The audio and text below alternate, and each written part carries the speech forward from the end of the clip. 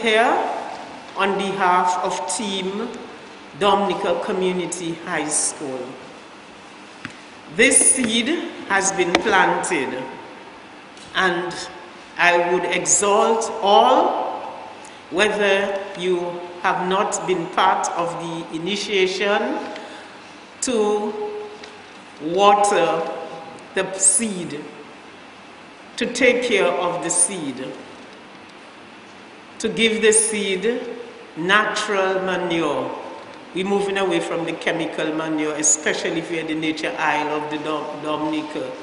So pen manure, chicken manure, whatever manure we can get, so that it can be reach a stage of full blossoming, and a blossoming that we shall be all proud of. The individual who is heading this effort, and I must say, I'm not taking away from the efforts of the individuals, but Curtis, who has since passed, had tried very much to get this going. And I'm happy that Mona and her team has taken up the mantle and to bring it to fruition. So Miss Mona St. Louis, administrator of Team Dominica Community High School, will now come forward to give brief remarks. Welcome her, please. I'm happy that we are on day 2 of our week of activity. It is really a joy knowing that it is taking place, and as the week continues, we look for more and better things to come. This evening's lecture is very important because it gives us information about our school, our alma mater, and let us hope as the evening proceeds, we will have more persons joining us. I want you to sit back, relax, and please, I hope you have pen and paper so you can take notes. Once again, thanks for coming. And like you, I have my pen and paper to take as much note as I can. Enjoy the lecture. Good night. And what I have to say is that every activity that is put on for this week, we should see incremental growth. Yesterday we had the Mass at the St. Alphonsus Parish, and at least I see the group is a little bigger than it was yesterday. It was part of the normal congregation, but when I check the numbers, and I would exhort everyone here, even while you're here, to send a message to one of your students, to one of your parents. It doesn't necessarily have to be only students here, but the parents who have benefited. And the number of chairs which we have here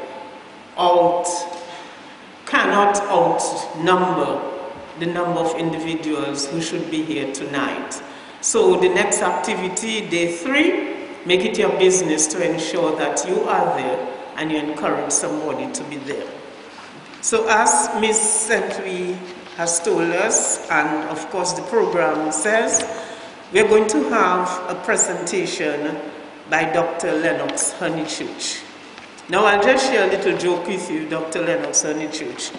At the time we went to school at the convent high school, the St. Mary's Academy did not do English literature. So there was a sort of relationship between the convent high school and St. Mary's Academy, not DGHS, okay, DGS, convent. And the boys came across to the convent to do sciences, etc. Lennox came across to do English literature. And we were in 5-2 at the time.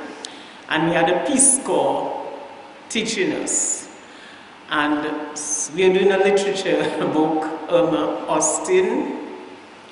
And a question was asked to us. Remember, he's the only male in the classroom. And all the females, we are working our head to find out what is the answer, what is the answer. Here Lennox pops up. She was not well, and there were sentences in the paragraph which indicated what had happened. But it's not today. We were innocent little things, we couldn't pick that up. Lennox pops up. The lady pregnant.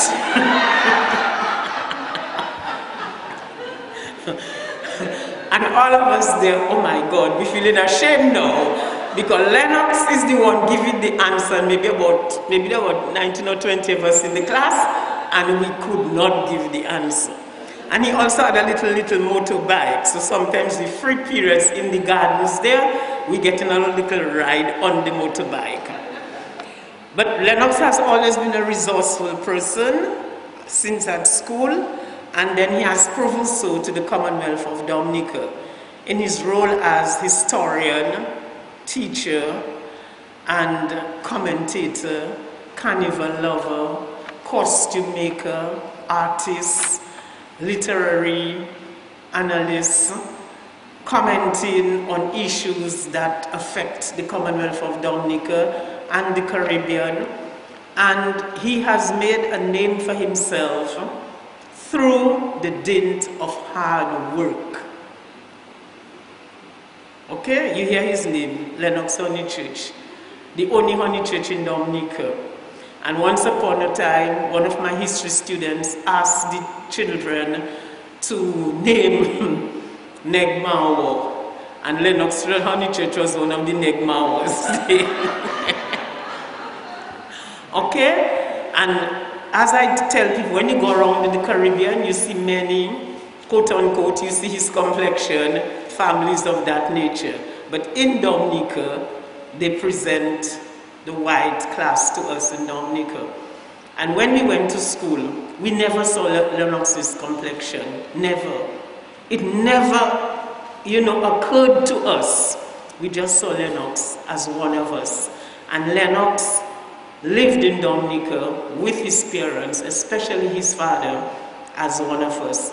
As he was coming up today, one of the people at the back said they thought he didn't hear. Look at him going up there, he looking just like Mr. Ted Honychurch.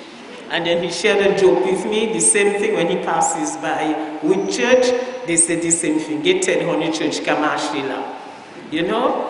So Lennox has done well for himself as a historian and an anthropologist. Those of us who book the Dominica story, very easy book to read, but has a lot of historical facts in it. And for many students, that is the first book that they read at ease as a history book. And it has served not only Dominica well, but the other Caribbean. He has also written The People Who Came, which they use mostly in the other Caribbean books 1 and 2 and 3. I did those books when I taught history in Barbados and in Dominica, and still use them when I have to help students to help. Mona has had, and her family has had, a very good relationship with Lennox and his family. So yes, he's there doing a professional job, but as he says to me, he's doing it from his heart because of the relationship that his father, his family had with Mona's family. He has helped us from the inception since we had the launching in July 2021, and tonight he's here to give us a comprehensive presentation on the Dominica Community High School. What I would like us to do is we take our notes while he is speaking, and then after we will have the members of the panel. He's not going to speak only if necessary. He's going to do all his speaking, but we're going to look at the members of this panel who will make their contribution. Of course, it will branch off from what he has said, and I am not going to tell the members of the panel how they're going to do their presentation. We have here with us Mr. Mark Marie, and Mark Marie is a UWI graduate, a UWI lecturer. He writes projects and many other things, proprietor, etc., private sector, the husband of Ophelia. And I know he was one of the individuals who assisted in writing the project to begin the Dominica Community High School. And we also have Mr. Pascal, Solomon Pascal, a student, past student, who will be a panelist. He has been into politics and other things, agriculturalist. We have Mr. Fenric Pinard, a student and now a present teacher at the Dominica Community High School, teaches social sciences, history, and social studies. So we also have Vigia, a present student, a fourth form student. So make her comfortable, because already she tells me she's nervous. A dancer and singer and everything, you know, but she's nervous, okay? But we'll make her feel comfortable. So I present to you Miss Dr. Lennox Honychurch, who is going to make his formidable presentation to us on the history of the Dominica Community High School.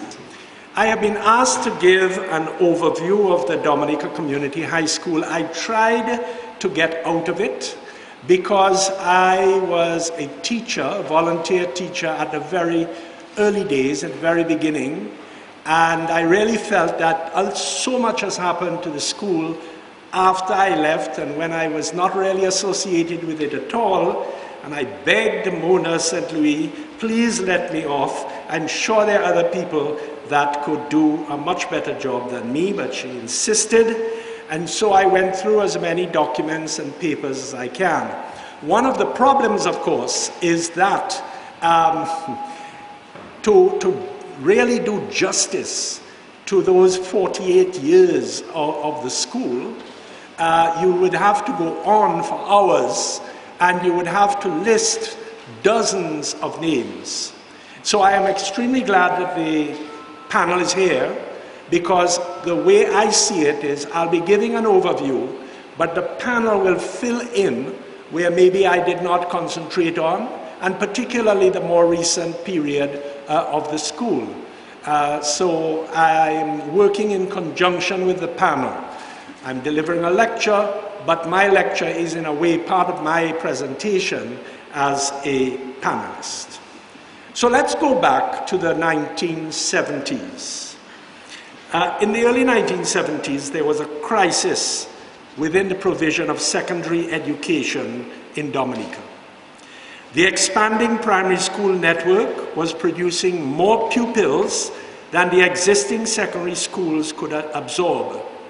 Students were being denied a secondary education because the intake into secondary schools was fixed at the number of spaces available at the opening of each school year, and the cutoff point was determined by the results of the common entrance exams, also known as the 11+.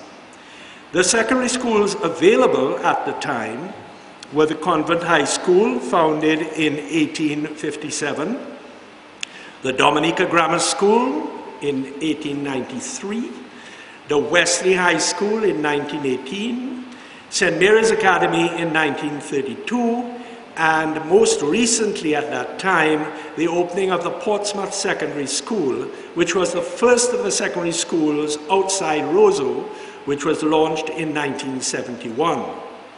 Apart from Portsmouth and surrounding communities, qualifying pupils from other rural areas had to board in Roseau, usually under unsatisfactory and very difficult arrangements. It was obvious that planning for higher education in Dominica had been superseded by events, and the state had put nothing in place to prepare for the shortfall.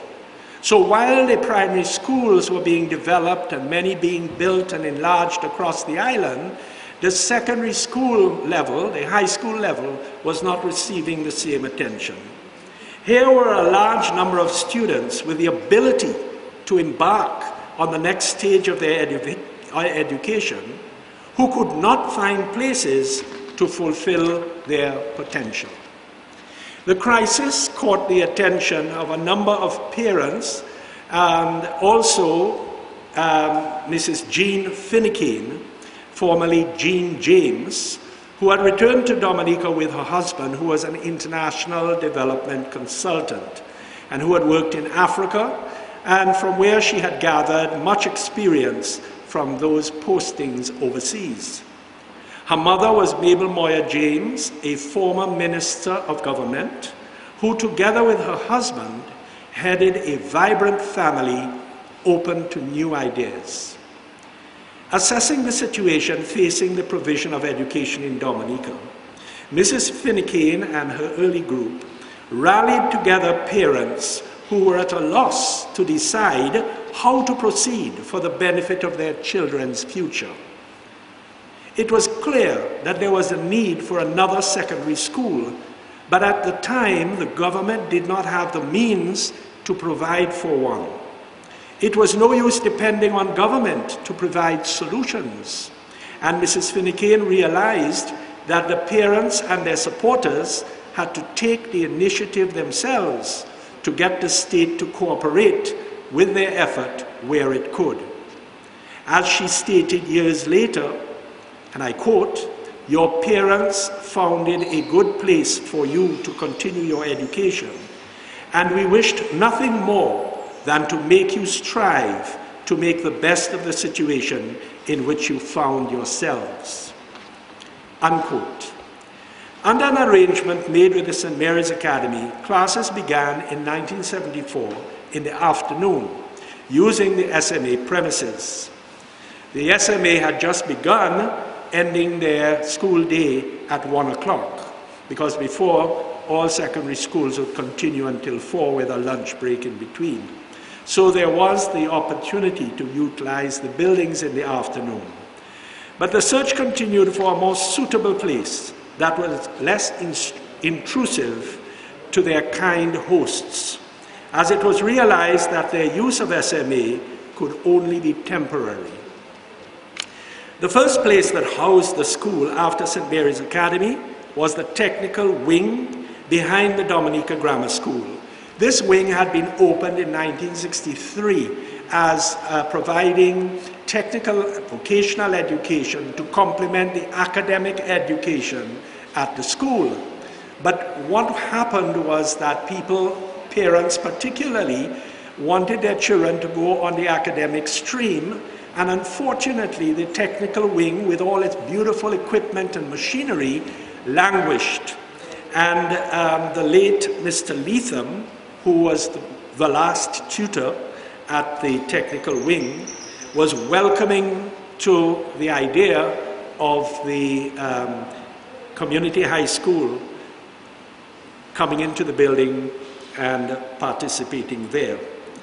And he was in the throes of moving to the Clifton Dupini Technical College, which is now the State College at Stock Farm. Although it was expected that academic subjects would form the backbone of the school, there was a determination from the very beginning that the educational experience would be broader than that. Practical agriculture would form an important component. In sports, besides such games as cricket and football, there would be track and field, and also there would be drama, arts and crafts, including pottery and ceramics, because luckily an expert in this field came and joined the school staff. And these would be among the activities. This was an ambitious program indeed. The founding committee had to embark on an appeal for teachers to volunteer to enable the school to get up and running. These were people who were already teachers during the day, or else had the capability of being teachers on a volunteer basis. It was clear that salaries would be small or none at all.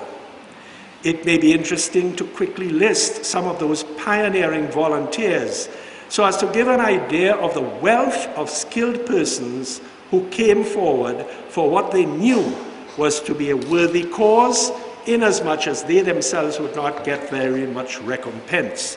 And I'll quickly go through them just to give an idea of those early days. Mrs. Frances Harris, Nee Burton, Mr. Ezra Dalrymple, who is now deceased, teaching French and Spanish, Felix Thomas, who I'm very glad to see here, practical agriculture. I'll go on later to explain the circumstances under which Mr. Thomas joined. MacArthur Murray, agricultural science, and then Jenny Bone from England, arts and crafts. Ray Lynch, also arts and crafts. And here we had Alwyn Bully teaching drama and arts and craft. Myself, I was persuaded, my arm was twisted to teach history, English, and geography. Mr. Severin Mackenzie, agriculture and sports. Aurelius Jolly, agricultural science and practical agriculture. Rupert Lance, science. Rupert Sorrento, science, but interestingly, later in the life of the school, he was Minister of Education in the early 90s, who had to assist with the continuity and the supervision of the school and working with the principal at the time, who was Mrs. Nicholas, sitting right here. There was Mrs. Hernica Patrice Ferrara, mathematics and science. Ezra Blondell, mathematics and science.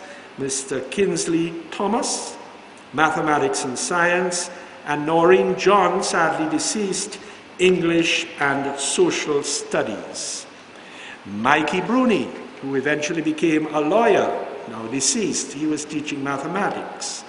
Marguerite Benjamin, English. Raymond Ostry, agriculture. Grell Serafin, Spanish and sports. There were also professional farmers who volunteered their time and expertise. Prominent among them was Mr. Whitnell Louis, who is still active amazingly at his great age. Mr. Pat Roll, deceased, and Mr. Hesketh Alexander from Delis, who was also a former Minister of Agriculture, and he assisted at the time. I'm just giving this quick list so you can see that amazingly here's the school trying to get off the ground, and all these leading people are sympathetic to the cause and are willing to give their time even on a voluntary basis. The logo of the school was designed by Alwyn Bully with members of his arts class in the very beginning. It was accepted by the board and at the parents' meeting. The brown uniform and style was chosen in the same manner. And here we will pause. I was told that there's going to be a little bit of a display. Is Ms. St. Louis here? We have two students who are dressed in the different outfits. The brown uniform and style was chosen in the same manner. And here we shall pause to see our models display examples of the two successive uniform styles to jolt our memory of what they looked like. So you had the dark brown, and of course the khaki, and the very sensible shirts outside the pants and skirt. Thank you all very much. The one thing that struck people about the community high school was its practicality and its sensible nature. You weren't going to create a uniform with all kinds of fancy little buttons and beads and tuck-in and ties and whatever. This was a practical school, and it was felt that it was necessary to make the outfit, the uniform, as simple as possible. The logo for the school was designed by Alwyn Bully with members of his class in the very beginning. It was accepted by the board. Oh, well, I've mentioned this already. And also the motto of the school was inspired by lessons that Mrs. Finnecane learned from her experience in Tanzania, where there was a great deal of self-help work going on at the time. Tanzania in Africa. Many of those self-help projects which she helped to introduce back home in Dominica to the school and the community. It should be noted that the philosophy of working together in cooperatives and helping one another was becoming worldwide at the time, and it was agreed to the motto, self-reliance for a better future, and it was felt that this in itself would be motivational. A board had been established to reflect the connection between the society and the project owners. So acceptance by many was built up and maintained because of the democratic approach of every stakeholder being involved, like in meetings and being informed. Parents who attended the first meetings volunteered to be on the board and were subsequently voted in by the general parent meeting. The first chairperson of the board was Mrs. Miranda Prevost, now in Florida, a conscientious civil servant who used her work experience to great effect. Other members were Mrs. M. Lowblack, a member of the Social League, Mr. Carlton Phillip of Carlton Motors, Mr. F.L.A. Charles, Mrs. Mona Piper, and Mrs. Pond. These parents were from the first set of parents and guardians who attended the meetings. The records from the Ministry of Education would be more accurately reflect the membership, as the school was required by law to send the board every member's name anytime there was a change. The first meetings were made up of the first volunteers serving on the board. Subsequently, others joined the team, including Mr. Vanus John Charles, Mrs. Candia Codiron, Nia Aline, Miss Shirley Pond, Mr. Galloway, and numerous others. The result of all these consultations brought about a working board with a committee of representatives as follows, representing the different facets of the school: the agricultural program, agriculture and in practice, the fundraising committee, the founder or the representative. These committees developed the program and added other committees: the cooperative bookshop and adult education rep, sports coordinator, and PTA representative. All persons on the board had to be vetted by the Education Division as required by law. The school was registered with government as a private school open to the public, a government-assisted school. So although it had begun as an individual and group effort, totally independent of government, because government could not come to the fore, they worked in coordination with government over the years.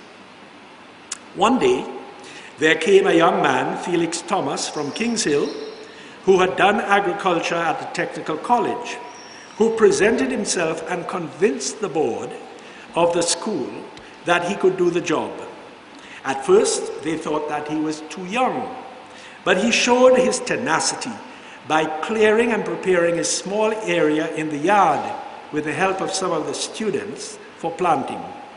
That was the beginning of a successful agricultural practical program.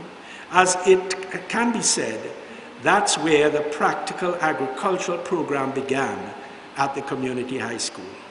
His action proved that he was able to help in that department, and the ongoing solicitation for assistance approved by the board resulted in the school receiving a volunteer from the Canadian University Services Overseas, Sid Binsley, and the organization also donated a van to help with the agricultural school program.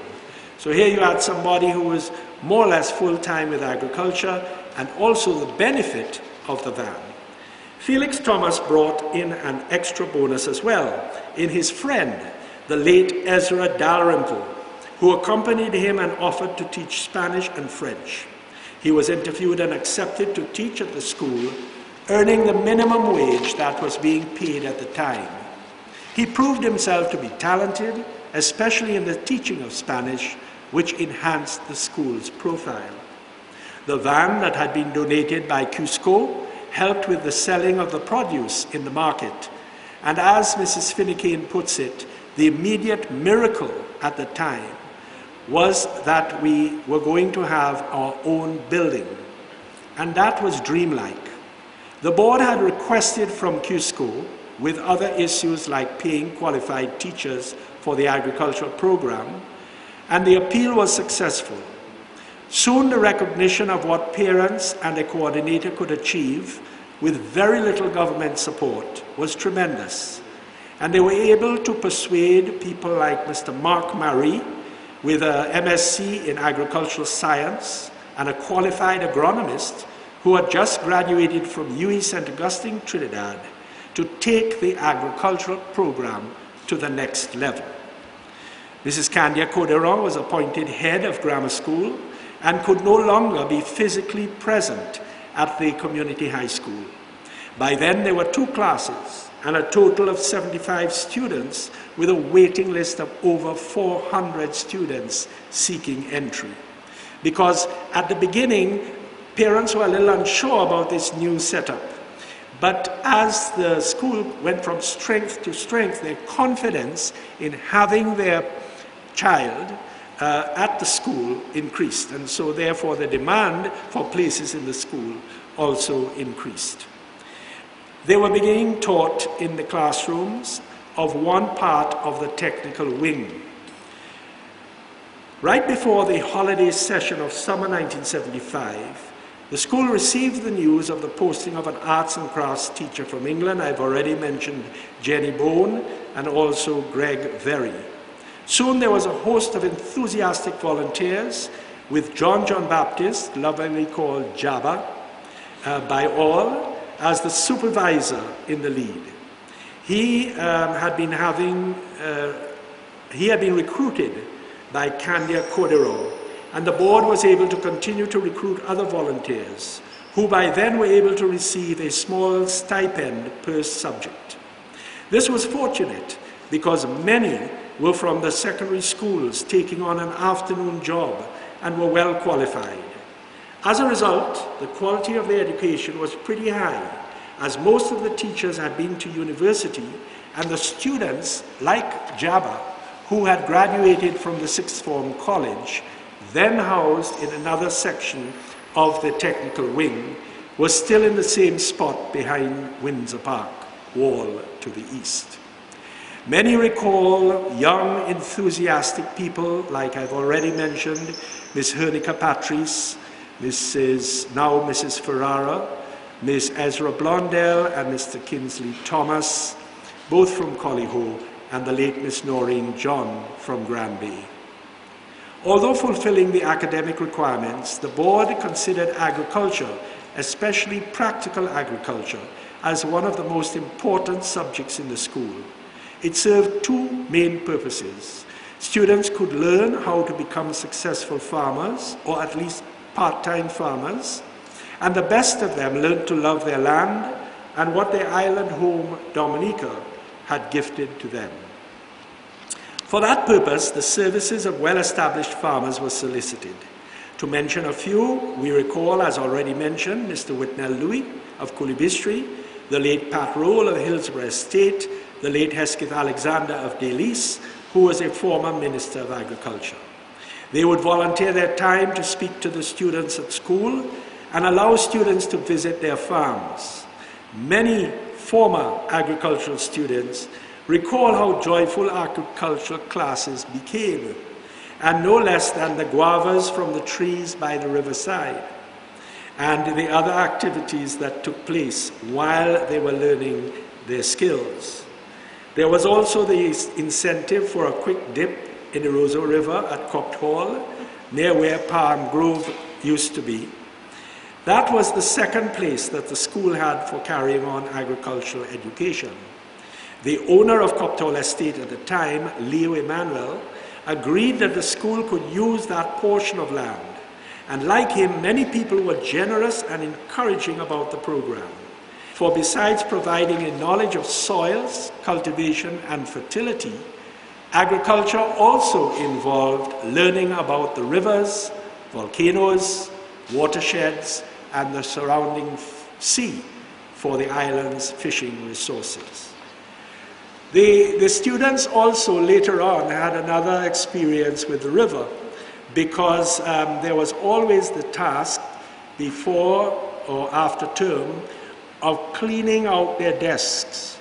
And they would carry their desks across the road and into the river and scrub them and wash them, because all of this was, of course, training in their duty and responsibility towards the school.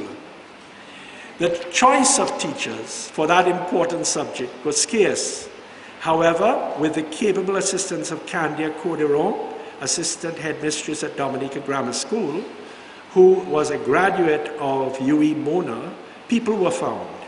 It helped that she was also an advocate for relevant changes in the education and curriculum development for Caribbean islands, and was generous in volunteering her services in the afternoons to teach agricultural science.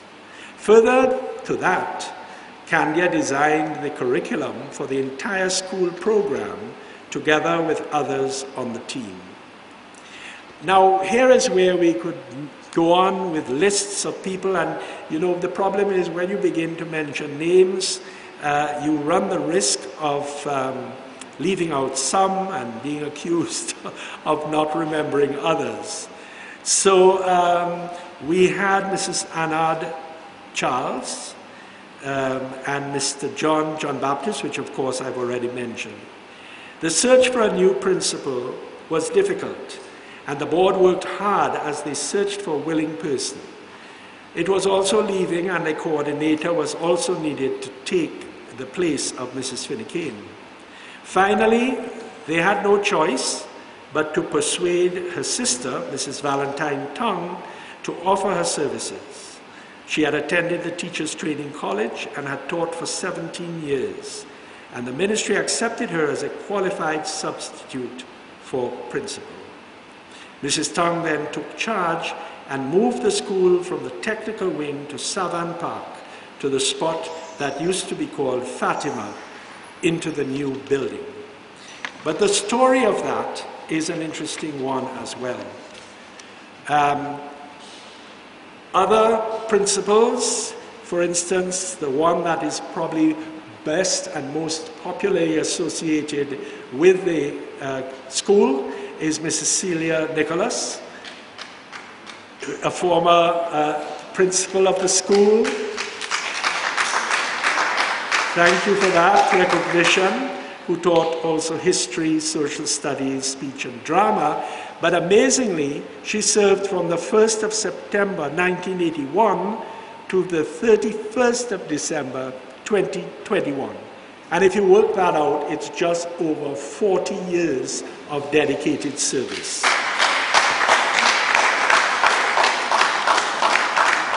But it was not easy.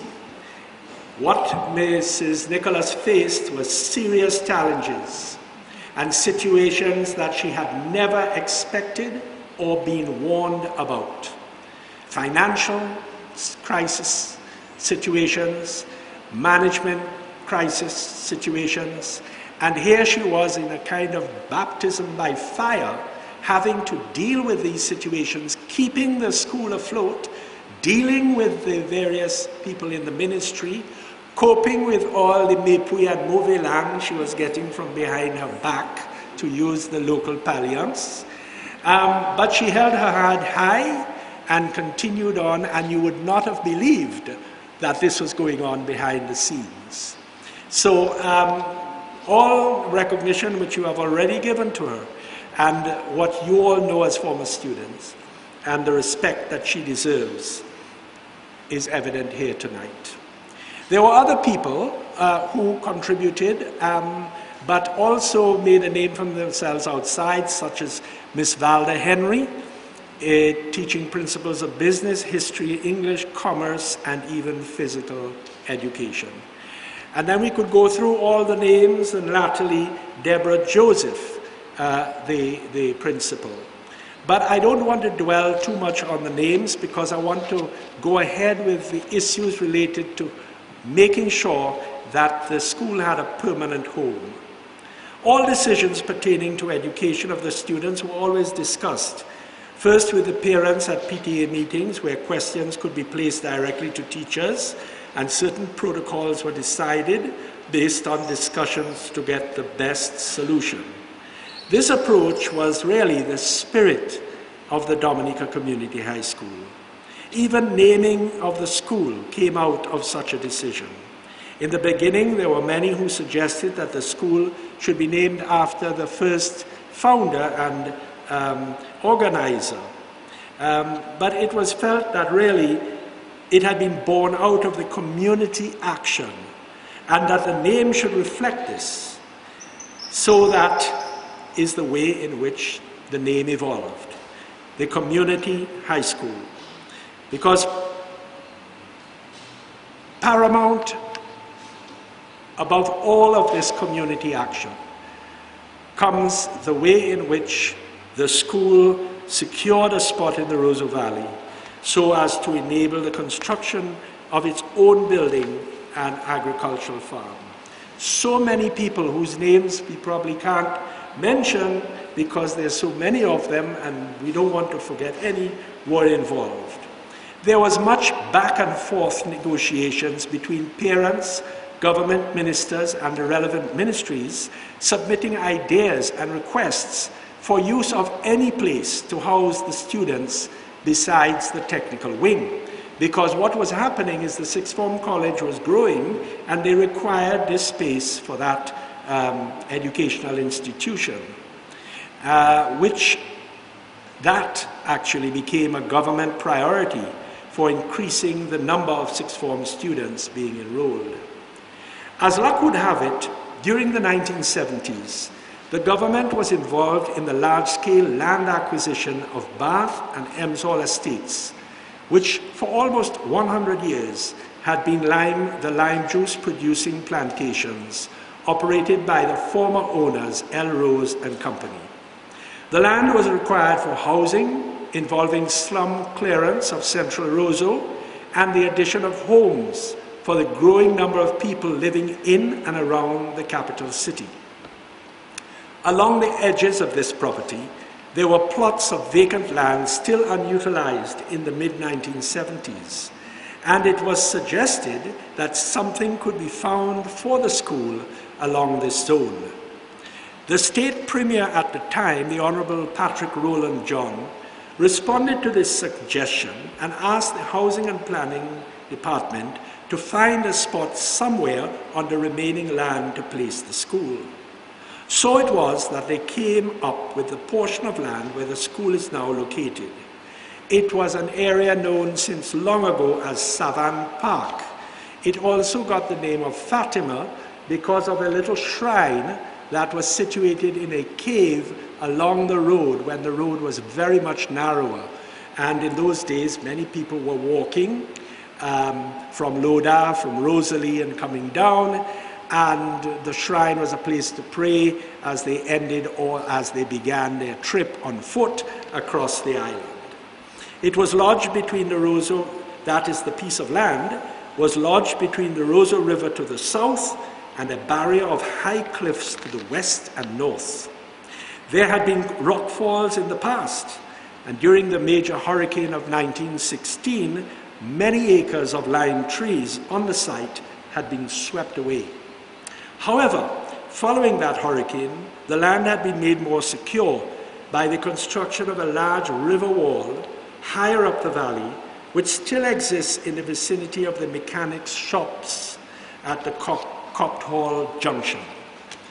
In spite of this, as soon as the location was declared, there was an outcry and numerous complaints were brought forward about the possibility of stones rolling down from the cliffs above. This was a fact, for large boulders were known to have rolled down onto the fields below, although they mostly remained close to the cliff base and did not roll out into the open fields. But in spite of this, the majority of parents were adamant about not using the site to locate their children. The board was faced with a serious challenge at the time, when the need for a permanent home for the school was crucial. They were caught, almost literally, as the saying goes, between a rock and a hard place. As Mrs. Finnegate recalls the situation, and I will quote her in what she written, I thought hard about it and began to ask for divine intervention, and remembered that there had been a statue of the Virgin Mary in a cave as a shrine on the side of the narrow road just before the entrance to the piece of land. The scheduled parents' meeting was to introduce the answer from the ministry, which was to build our school on this piece of land and to be used for agricultural education. so that practical agriculture would be increased. Well, the fear of the stones rolling was real, especially during the hurricane season. I listened to all the arguments and agreed with most that the solution looked grim, as nothing could stop the stones. I was asked to give my opinion, and then, in my mind, I just got a strong urge to talk about the Virgin Mary, whose image had been placed in the cave for prayer and pilgrimages. It had disappeared when the road was widened some years before. But I found myself saying that since so many intercessions had been done in the name of the Lord, surely the place must have some blessings. And probably the only answer left at this point was to trust that the Virgin Mary would intercede and stop the stones from rolling on our children and damaging our school, unquote. 47 years later, she reflected that I have not heard anyone getting hurt by the falling stones. After that speech, the vote was taken, and a large majority voted to accept the land as a permanent home for the school so that it could go forward. The board accepted the land on a 99-year lease from the government at $1 a year. It was decided to pay the full $99 one time so that the school would not be in default for the foreseeable future. And so it stands today. Take away 48 years, not less than 48 years, and you'll find out how many years are left. But I'm sure that the school has endured so well and is so established in people's minds there that nobody would dare dispute an extension of the lease. All the papers were lodged with the physical planning department, but luckily by 2014 or thereabouts, the school was able to get a copy of the receipt, because in Hurricane Maria 3 years later, many documents were lost in the building over there in the housing and planning area. But despite these losses, the school is all proper and legal, and every aspect of the program was approved by the legal process. I'm going to try to speed things up a bit. I told you that this story is long, and I'm not even telling all of it, but it's good to have it recorded. The project for the school building was written by Mrs. Finney and was sent to several foundations before the school got a visiting consultant from the Rockefeller Brothers Fund, who had arrived in Dominica to sign conservation documents with government to help teach the principles of conservation to the youth of Dominica. He had just a few short hours on the island and was not able to meet the Prime Minister, who had gone off island. Because he had only a few hours, they were able to meet with him and take him to see what was being done in the DCHS project. He was impressed and asked that we may send a request for our greatest need. The need was obviously our own building and farm. And then a grant of $62,770 was approved.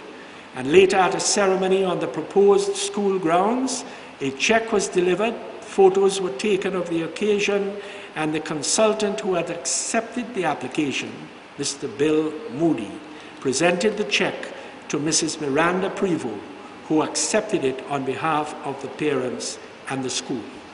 It was a great day indeed. The project was written to be able to secure the interest, and Mrs. Lynn Giraud volunteered to do the architecture for the school free of charge. Building in good time.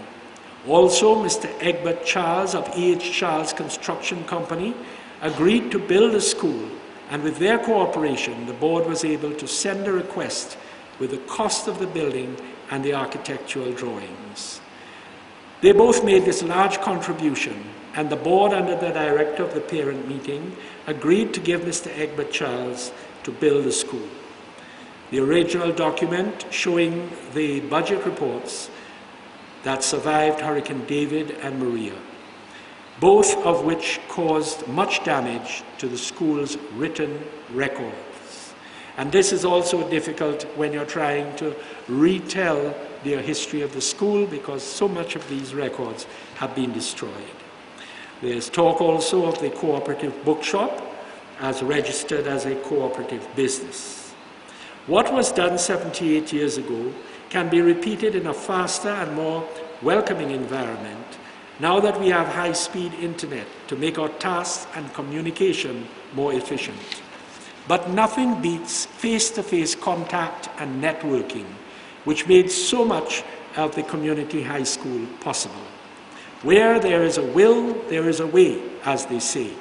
And it's hoped that Mona's Wakening of the Alumni, that's Mona St. Louis' Wakening of the Alumni, brings back the spirit of those who have gone before, and that many more such as Mr. F.L.A. Charles, the agricultural banana expert, Sergeant Lendell Valmond, Mr. Alicia, the contractor who was responsible for building the fence around the school, Mrs. M. Loblack, leader in the Social League Social Center, Mrs. Mona Piper, arts and crafts expert at Bellows Craft, Mrs. Etienne, Mrs. Boyd from Goodwill, Mrs. Etienne, who I've already mentioned, who helped with all the cooking and the successful bar sales, and who, some note, made the best coconut cheese, who was a member of the fundraising committee. Mr. Galloway, printer at the Dominica Chronicle, who produced many of the flyers and notices that had to be sent out. And so many more who put their best efforts to serve as board members and committee members and volunteered are beyond recall. As I end, we must note that the influence of the foundation of the community high school on other schools in the 1970s and overflowing into the 1980s and beyond was very significant. The example that had been given helped to inspire such other schools as the St. Andrew's High School at Londonderry, which was set up after Hurricane David had wrecked so many houses in Roseau, where their children had to go to board to go to the schools in Roseau. There was a need then to set up a school in the north. And so this was done entirely with parental influence, support, and linkage to the Ministry of Education and the government as a whole. Places also like the Nehemiah School at Jimmet and other church schools, as well as latterly the Orion School as a high school, in addition to the already established Pioneer Primary School, which was also set up by parents and well-wishers. And so the work continues. The teachers who now, as a government-assisted school, get paid, but the memory of that volunteerism, the memory of that commitment, the memory of the principals and the teachers who volunteered came on strong. I personally had to leave after less than a year because I entered politics and became a member of the House of Assembly. So that was it. But I did enjoy my time, and I always felt that there was a need to go beyond the classroom. And I remember hiring truck to go up to places like Freshwater Lake and Bury Lake and T2 Gorge and, introduce the pupils in the spot, in the field, to all the features of geography and history in Dominica. And of course, we see that even now there has been a new building added at the back, and that has its own story of seeking funding and getting assistance and putting things together. But I think that in spite of all, the community high school has left an important mark about the way in which it was put together and the way in which it was run and the way in which it will survive, with the commitment of the people who have benefited from the school, as well as the memory of those who gave so much of their time and effort to making it happen. Thank you very much. I'm going to call Dr. Maybe you need to get it, McCarthy. I was about to say Dr. Marie, Mark to make his presentation, because he was very instrumental in writing of the project that got funded to have the building at its site and prior to that. So, Mr. Marie. Why is it that you were able to go to school at the Dominica Community High School when it started? It actually is because of cricket. Yes? When they had the Windward Islands cricket tournament, moved from one island to the other, and would come to Dominica every 4 years. And since we didn't have TV and so on, in order to allow the students and the whole community to go to the botanical gardens to watch cricket, the school hours were adjusted such that you started at 8 and you ended at 1, so we could all go to watch cricket in the afternoon in the gardens. Then somewhere about there in the middle 60s or thereabout, somebody at the St. Mary's Academy decided, well, but this seems to work pretty good. Why don't you just keep it like this? That's how school came to be 8 to 1, first and secondary schools, and then it spread out to primary schools. So basically the secondary schools were not in use after 1 o'clock. So there was an opportunity for somebody else to be educated in the afternoon. Remember, it's cricket. Okay, the school, as Lennox was saying there, was aided a lot by Mrs. Finucane, who had been working in Africa in the copper mine in country, Gambia, right, I think. And she was back in Dominica, and she had the idea in her head that at the time, that, which is still generally an idea, that agriculture is an industry which had supported Dominica for a while. But the people who engaged in agriculture were mostly persons who had not had a secondary education. So, as part of setting up the school, it was decided that agriculture should be a key subject in the school's curriculum. And I think, if memory serves me correctly, it was the first school to have agriculture as a subject which the students were required to take. When she recruited me, it was somewhat under false pretense. She thought I was an agronomist, but I had actually not studied agronomy. I studied agricultural economics at the Faculty of Agriculture. But my parents were involved in farming, so I knew something about planting tomatoes and cucumbers, etc. So it wasn't difficult to teach it, especially since I had the textbooks. I could read them the week before the students and know what the program was, and we would do it. I think we did it successfully, and I think I also taught the students something about the economics of agriculture, because as part of the training in agriculture, we planted a number of crops, like cucumbers, short-term crops, up at the bridge just in Copthall there, which was subsequently turned into the garbage dump. And we would go to the market on Saturdays to sell the crops.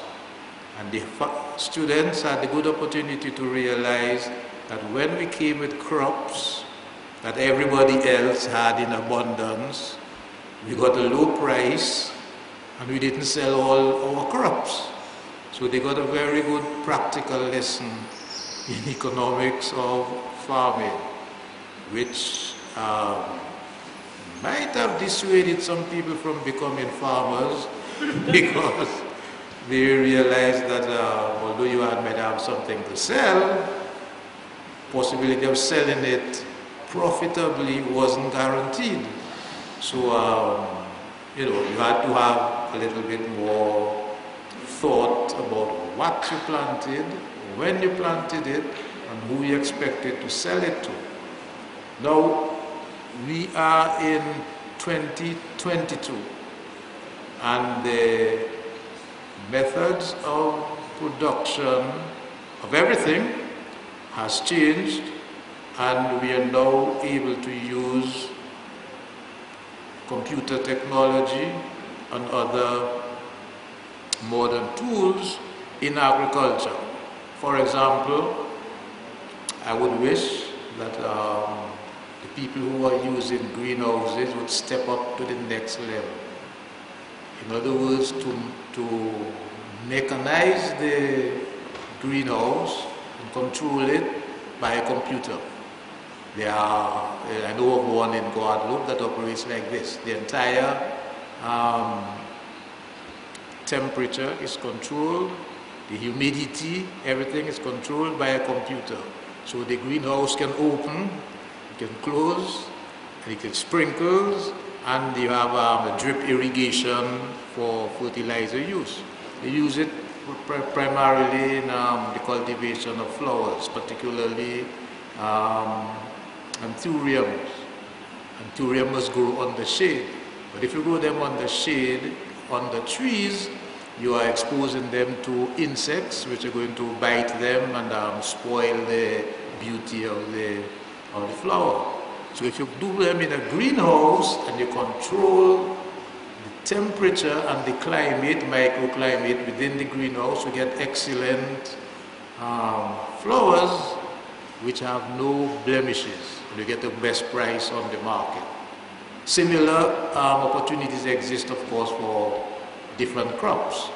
You know, like we recently, not so recently, but a couple of years now, have been planting, Irish potatoes, although I should probably say Peruvian potatoes, that would be more historically correct, or white potatoes, in Dominica, which you buy in the supermarket.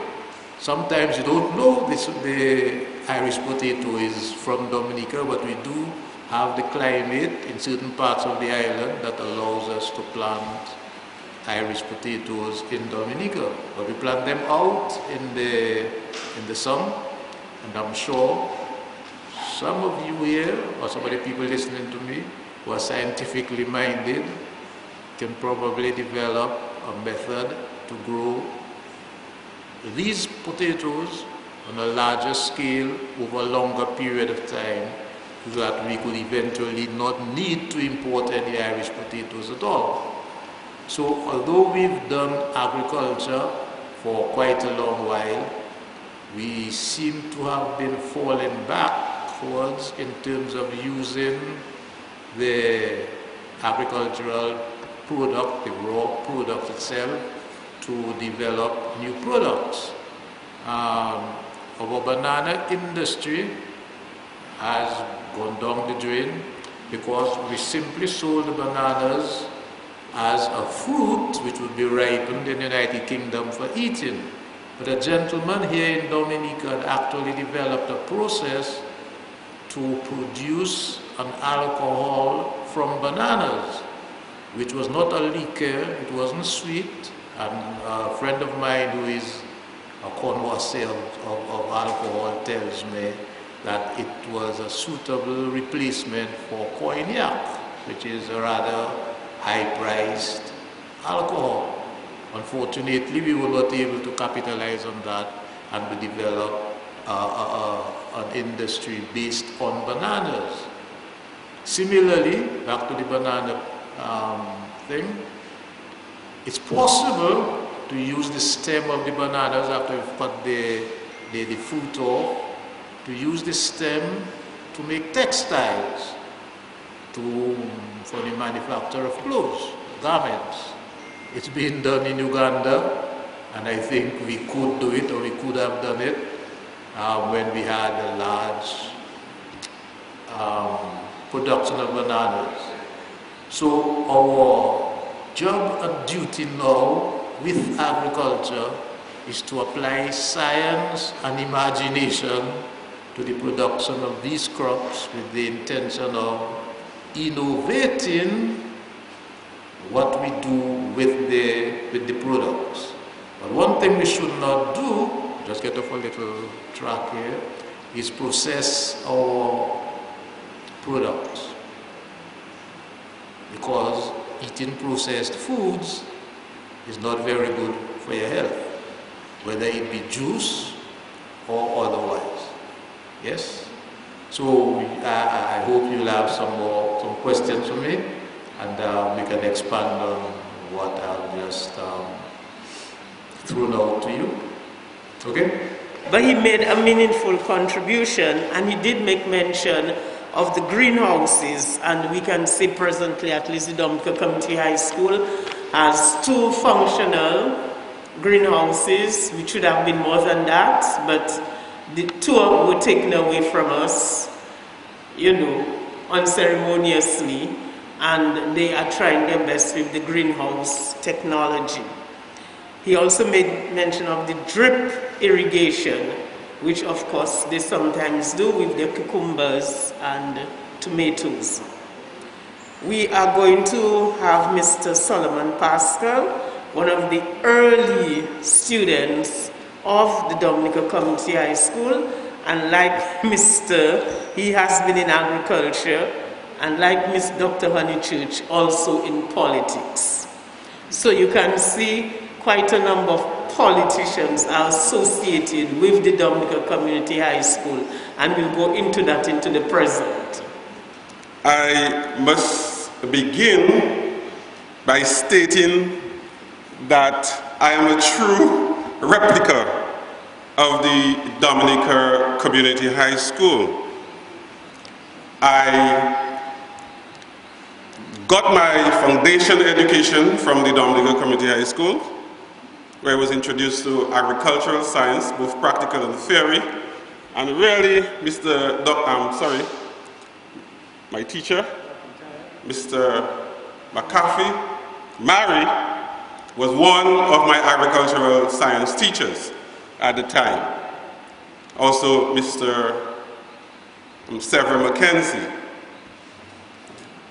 I must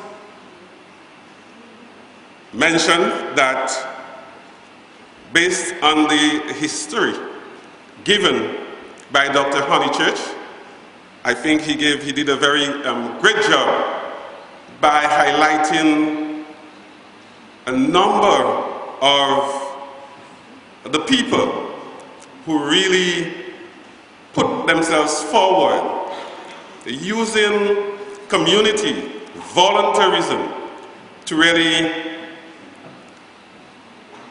develop the whole concept of the community high school, in which many of us sitting here today benefited from. And I also want to take this opportunity to thank, all the past teachers, all the past board members that Dr. Honychurch mentioned, the past principals, Mrs. Nicholas, whom I know did a fantastic job in moving the school forward, as well as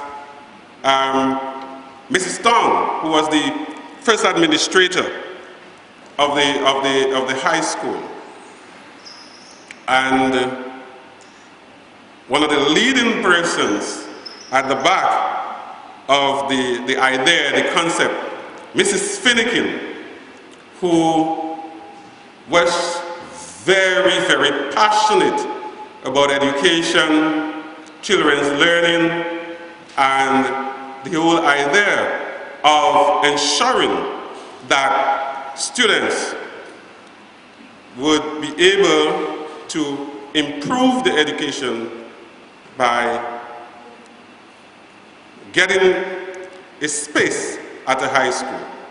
And as was earlier highlighted, it was not that some of we, the students, did not have the ability to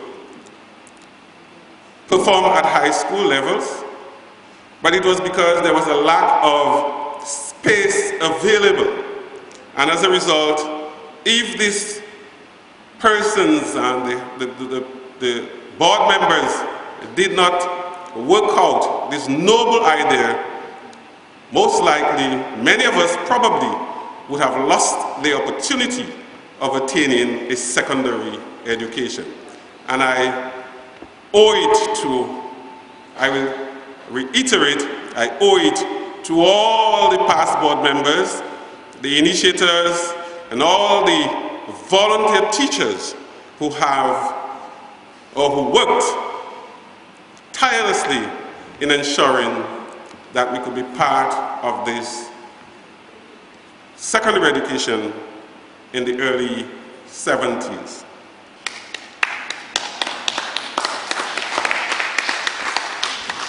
My role here this evening is to speak about an alumni and the importance of an alumni organization to any learning institution.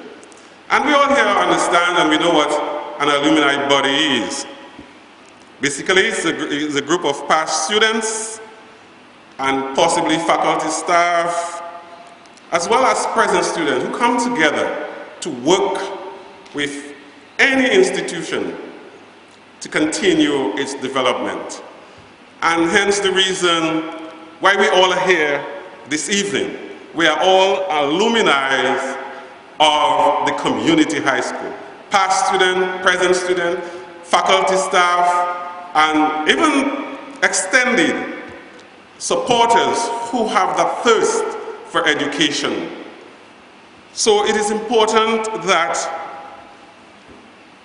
this group of people can come together and work collaboratively to improve the institution's standards in all ways that they could assist.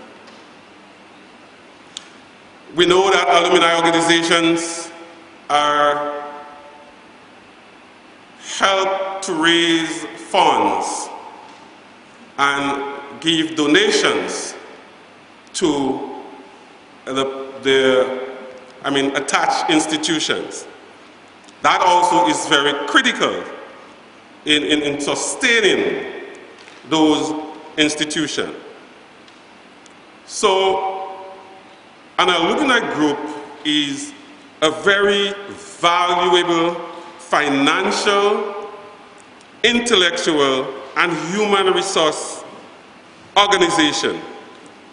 And what happens is that they maintain the reputation or the educational reputation of that particular institution.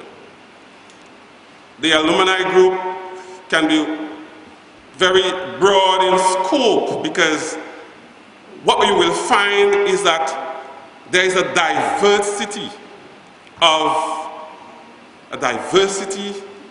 talents and skills and knowledge base. And when all this is harnessed together, you have a wealth of resources available to support the particular institution.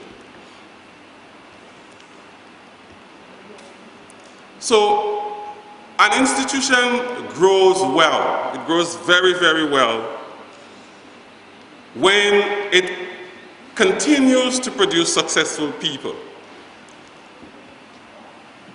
The graduates continuously, they develop intelligence, they're innovative, and they are normally effective in their fields. And that is very, very critical because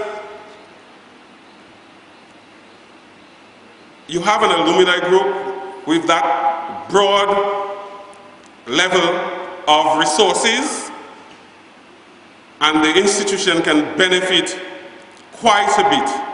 And I'll give a little example.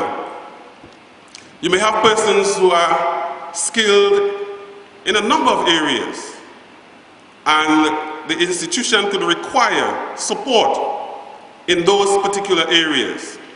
So those persons could volunteer their services to the institution to continuously upgrade some of the areas that the particular institution is limited in. So you could have areas, I could mention a few areas that persons who are trained in different fields can return to support their institutions. You have areas like newer technology, better services, better facilities, and improved campuses, such as buildings. I know alumni groups can raise the necessary funding for expansion of particular institutions if there is a need for more accommodation. Education transformation. Education is basically transformation. So when students attend any form of learning institution, that particular student must be transformed. And so that they can return into society to be able to contribute meaningfully to the development of that society.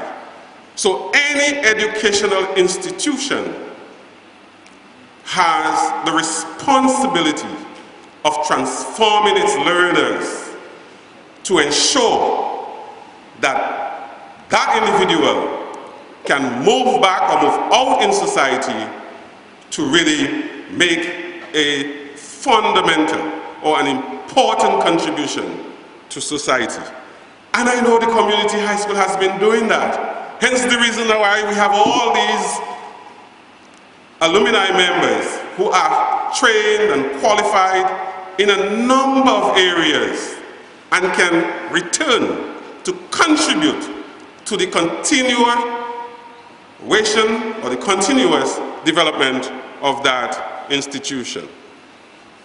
It could be the skills and knowledge, and then even among alumni members themselves, the knowledge base can be shared. So a number of us are trained in particular areas. We can share our knowledge. We can assist one another. I mean, in terms of networking. And that is also very important. It creates an avenue for each one to help one another. However, it is important for the institution itself to be strategic. And when I say that, I mean that they should be able to establish this means of communication, this level of communication and networking. And that should be open as much as possible. And in many cases or in many instances, to invite the alumni organization, even in the decision-making process. Because it is always stated where many heads put ideas together, you get better results, rather than one or a single entity just coming up with an idea and putting it into implementation. So that is critical for the institutions to be very strategic in their planning of their activities, their curriculum, and even their plan for the further development of the institution.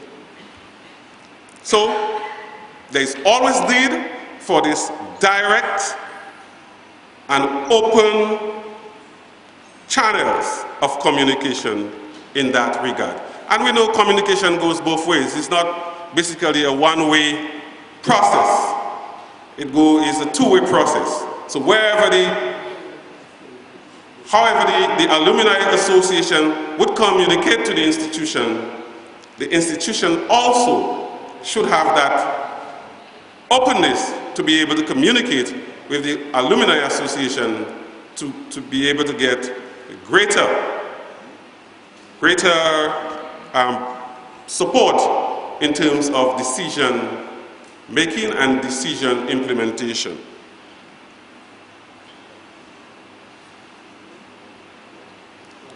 So an alumni group can be a very strong support to any educational institution.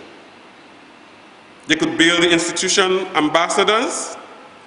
They could recruit or help the institution to recruit prospective students. They could mentor. Alumni associations can assist in the mentoring current students of the institution. They could provide assistance to students in career advancement and helping members to stay connected with each other. An efficient alumni association helps an institution to build its reputation. It can contribute to the academic matters, student support, mobilizing resources, both financial and non-financial, meaning human. So this is very, very critical because an education system of this century must be very creative and innovative. And as such, the institution's curriculum must be designed to meet or focus on these attributes of education. I must say I have looked at the current curriculum which the Dominica Community High School offers, and I'm very inspired, I'm very pleased by what is being taught at the Dominica Community High School. What this does, it provides the opportunity for the students to receive a holistic education so that when they get out into society, they will be able to be better citizens to contribute to the development of the country as well as the world at large.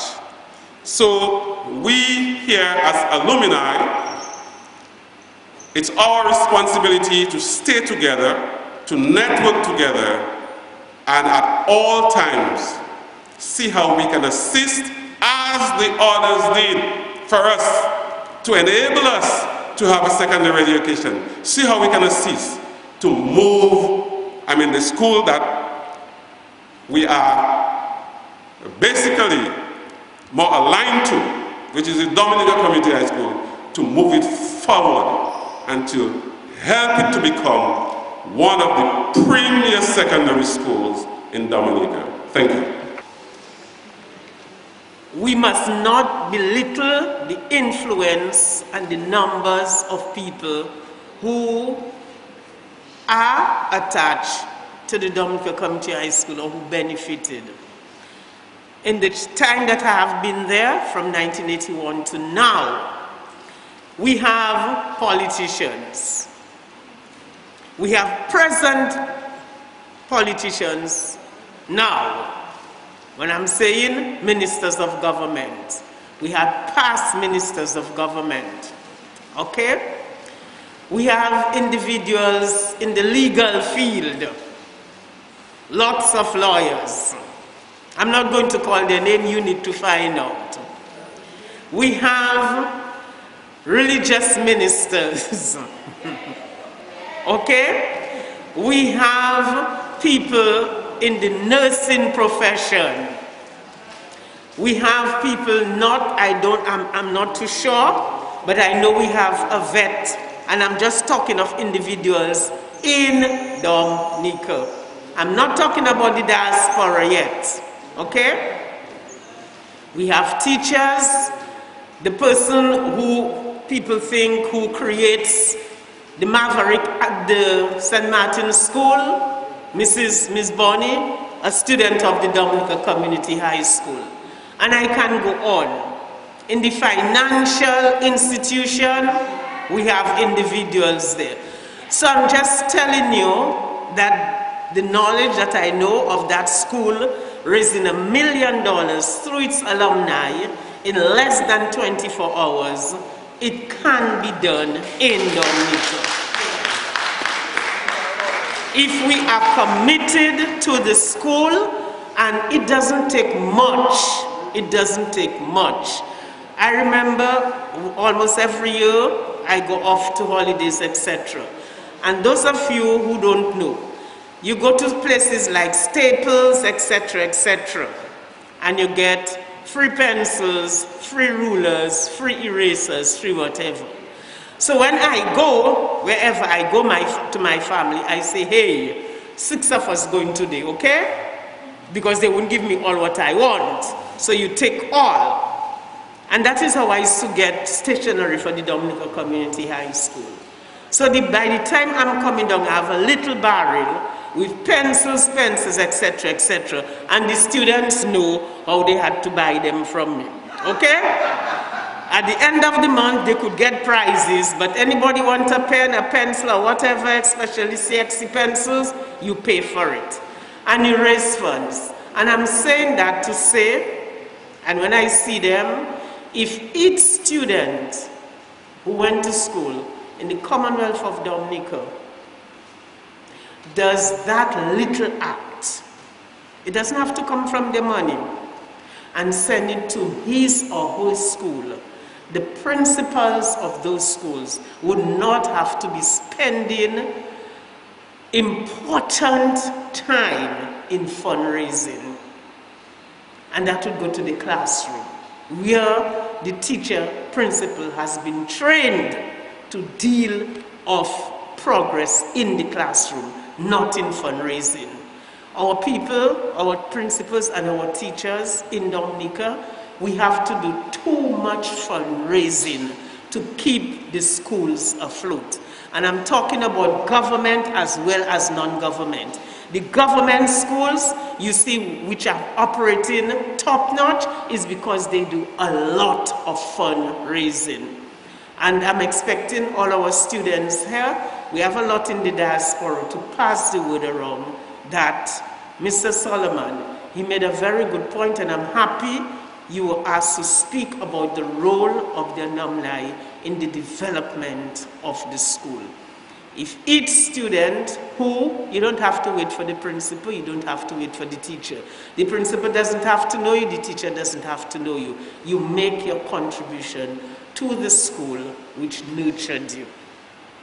And now we are going to Mr. Fenric Pinard, a student at the Dominica Community High School, and now a teacher at the school, and he's going to make his presentation to you. I'm always happy to be in the company of the past students of the Dominica Community High School and the well-wishers and the founders. Well, I should start with the founders. I remember when I graduated in 1991, and Mrs. Nicholas, I was head boy, so I had to give the vote of thanks. And I remember she told me to include in my vote of thanks, or in my speech, the initiators of the DCHS experience. I never forget that. And I remember having to make mention of Mrs. Finnegan. And I remember when we had the opening of this whole alumni, I hope I pronounce it properly.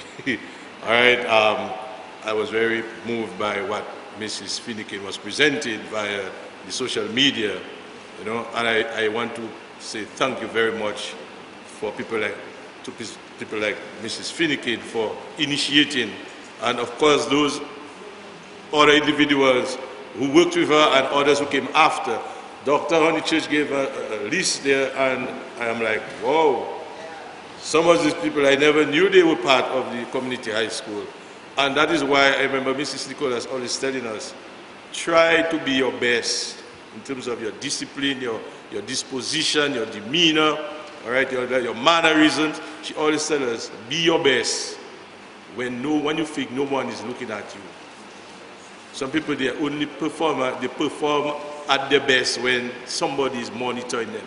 Somebody is doing some level of evaluation of them. All right? Got Mr. Thomas there. I saw Mr. Thomas coming in, and I was wondering, but wow, Mr. Thomas is going to give a speech tonight to us, you know, sir.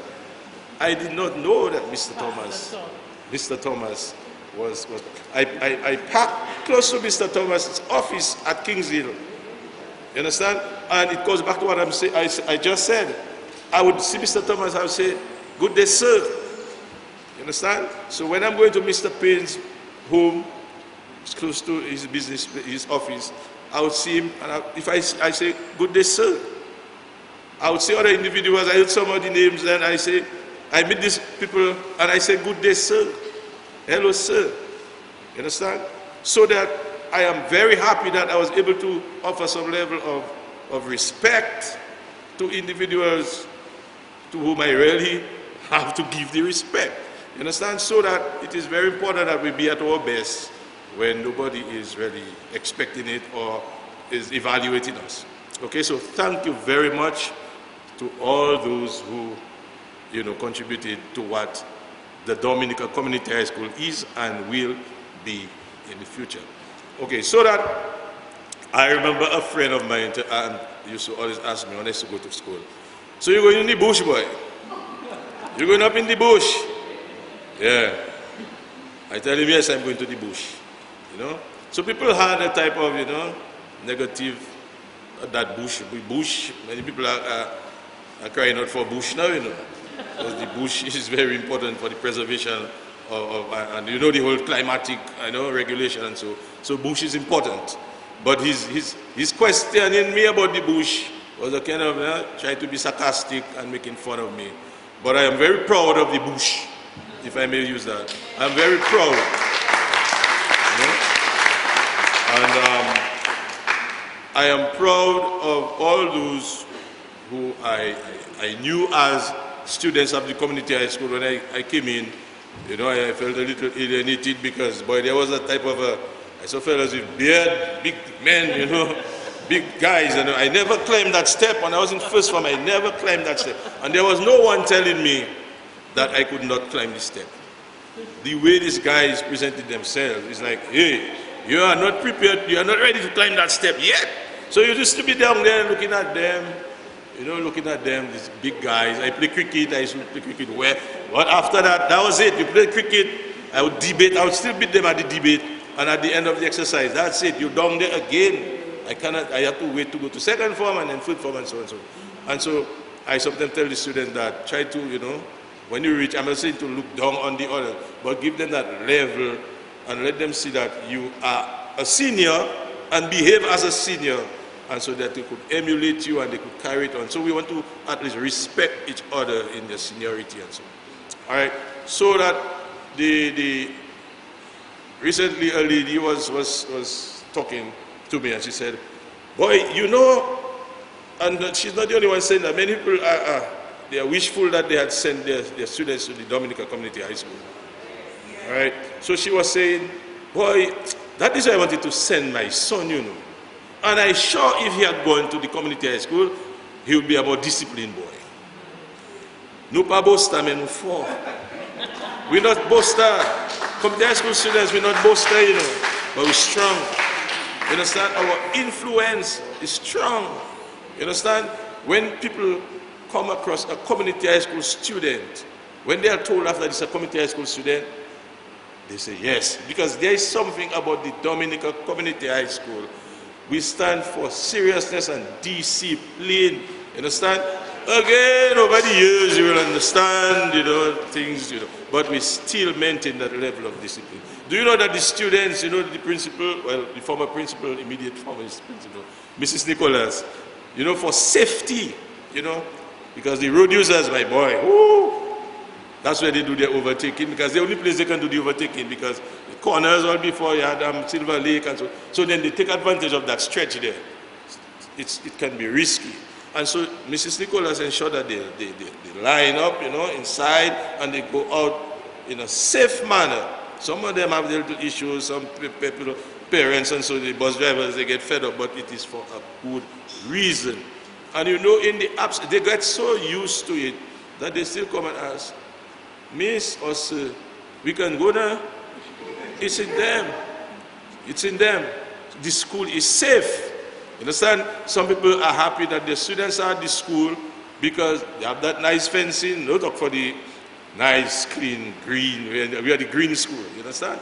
So that they are there and they are safe, and the parents feel that they do not have to worry so much of perhaps, is he at school or perhaps? I'm not saying that this is happening daily in other schools. I'm not trying to, But then the truth is, up there is safe. You're in the fence, not that you're in jail, but you are in a fence and you feel safe. And we look out for each other. The students look out for each other. I am doing my promotion here. Okay? The students look out for each other very well. There is no sort of bullying or students trying to bring down each other. I've seen students come to school and I'm like, oh, I hope this student is treated with some level of respect, because you might see a little disability here and there, be it in speech or if I may make mention of, there's one Eugene, right, from Soufriere. He is at the hospital. And when he came and he left, and there was no one. I mean, you see somebody trying to help him along the way, rather than trying to make fun of him. And so the school is a school where we have a type of, togetherness and integration. And this I am very proud to talk about. This school is a school of inclusion, and we do not alienate anybody. And you work nicely, you do your agriculture. And then if I may go into what Mrs. Nicholas spoke about earlier, again coming with Nupa Ambostamenu 4, we're not boastful, but we're strong. So we have the members of parliament to include ministers. We have, CEOs and country managers of banks and credit unions. We have lawyers, we have nurses, countless politicians, policemen, discipline. I was looking at a thing then, not that I'm happy that somebody got arrested, but then I saw an arresting officer, Jonah Ormond, and I was like, okay, wow, Ormond, okay, community high school past student doing his carrying out his duty. So that we have head of AICA in St. Lucia, we have teachers like myself. I'm happy to be back teaching from 1993. I remember when I had to go there. Same Mrs. Nicholas, she had a bank job and she had a teaching job, and she asked me, what notes you taking there now? I say, well, what do you want to go in the bank now? She said, you come in here. She said, why you tell me about the bank job? So, but I couldn't get the bank job if I did not say she that sent me. So I say, before I have to lose all for all, boy. And I've never regretted going back to the school and working at the school, and while I am there, develop myself educationally with the support of the other members of staff and the principal. Today I am also proud that Mrs. Deborah Joseph, who taught me integrated science when I was just about to leave, she came in, and so today she is my principal.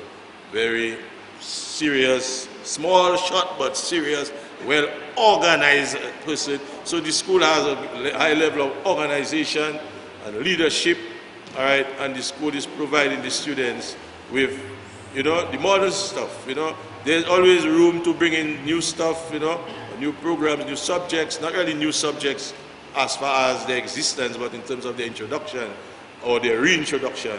But the school is doing its best to prepare students and to mold them and to work with them at their levels, and for them to be, as we said, self-reliant, because we also have entrepreneurs, all right, the young guys in their little business and the ladies, all right, so that let us give our support to our school, and let us be proud. I am very proud to speak about my school, all right, and so let us all do that, and let us work together for the further development and success of the school.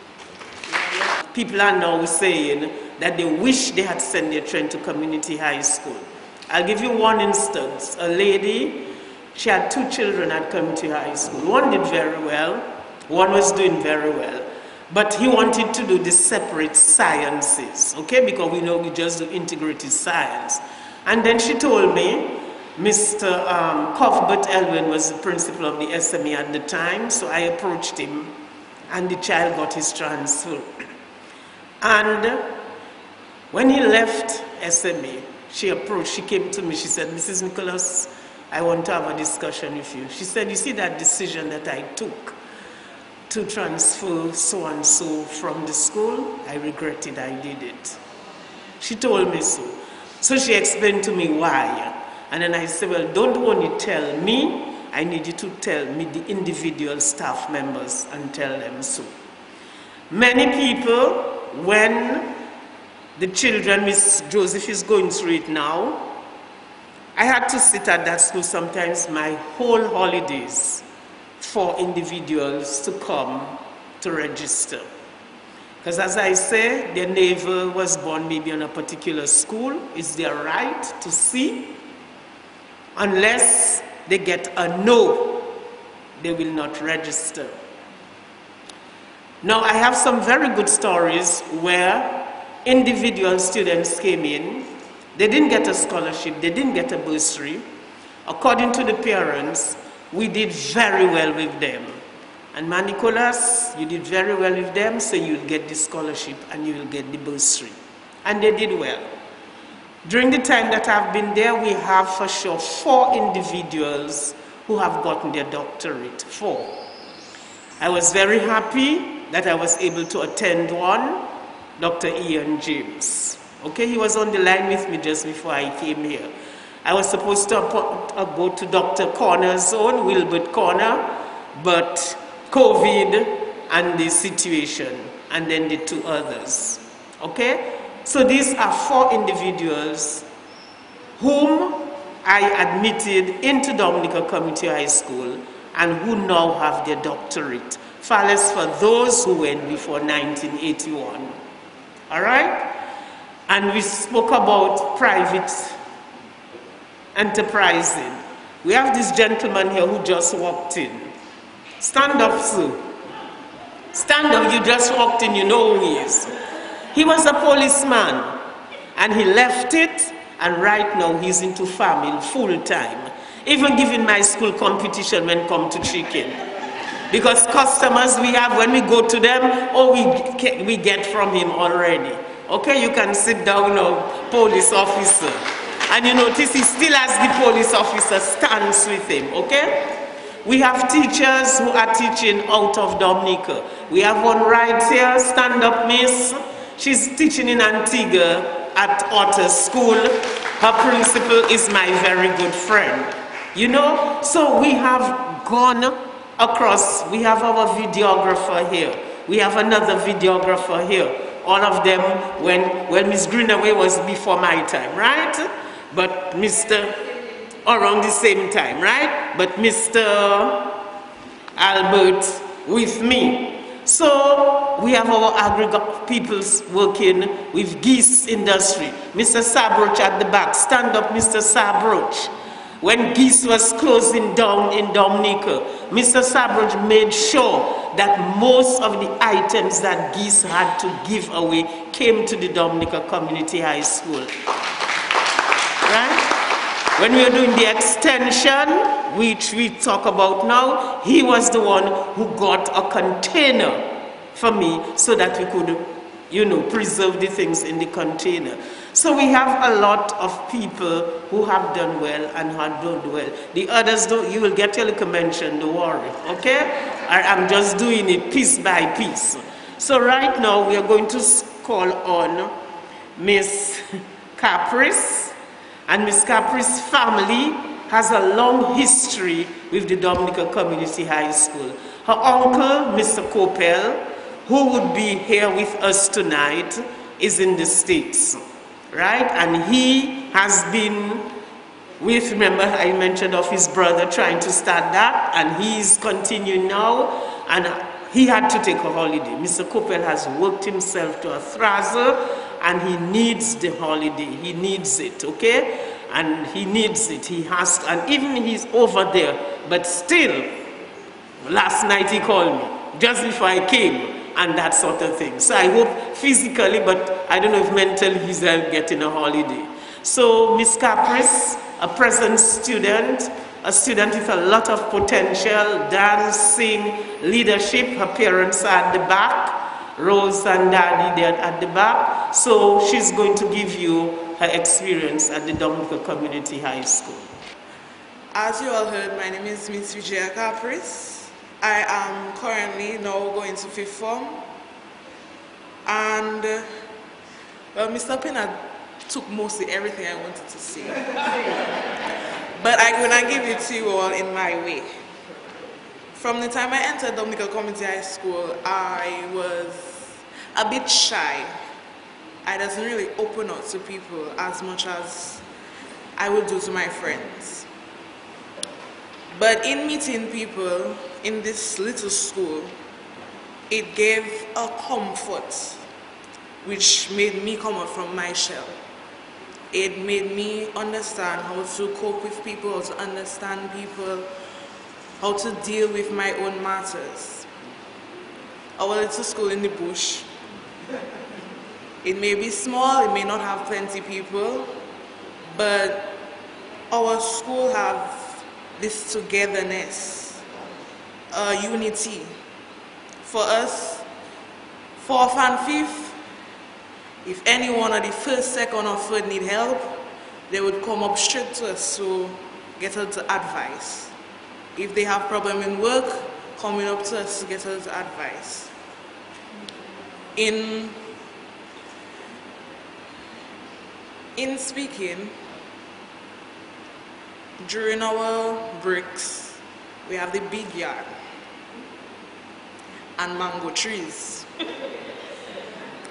And when our former principal was with us,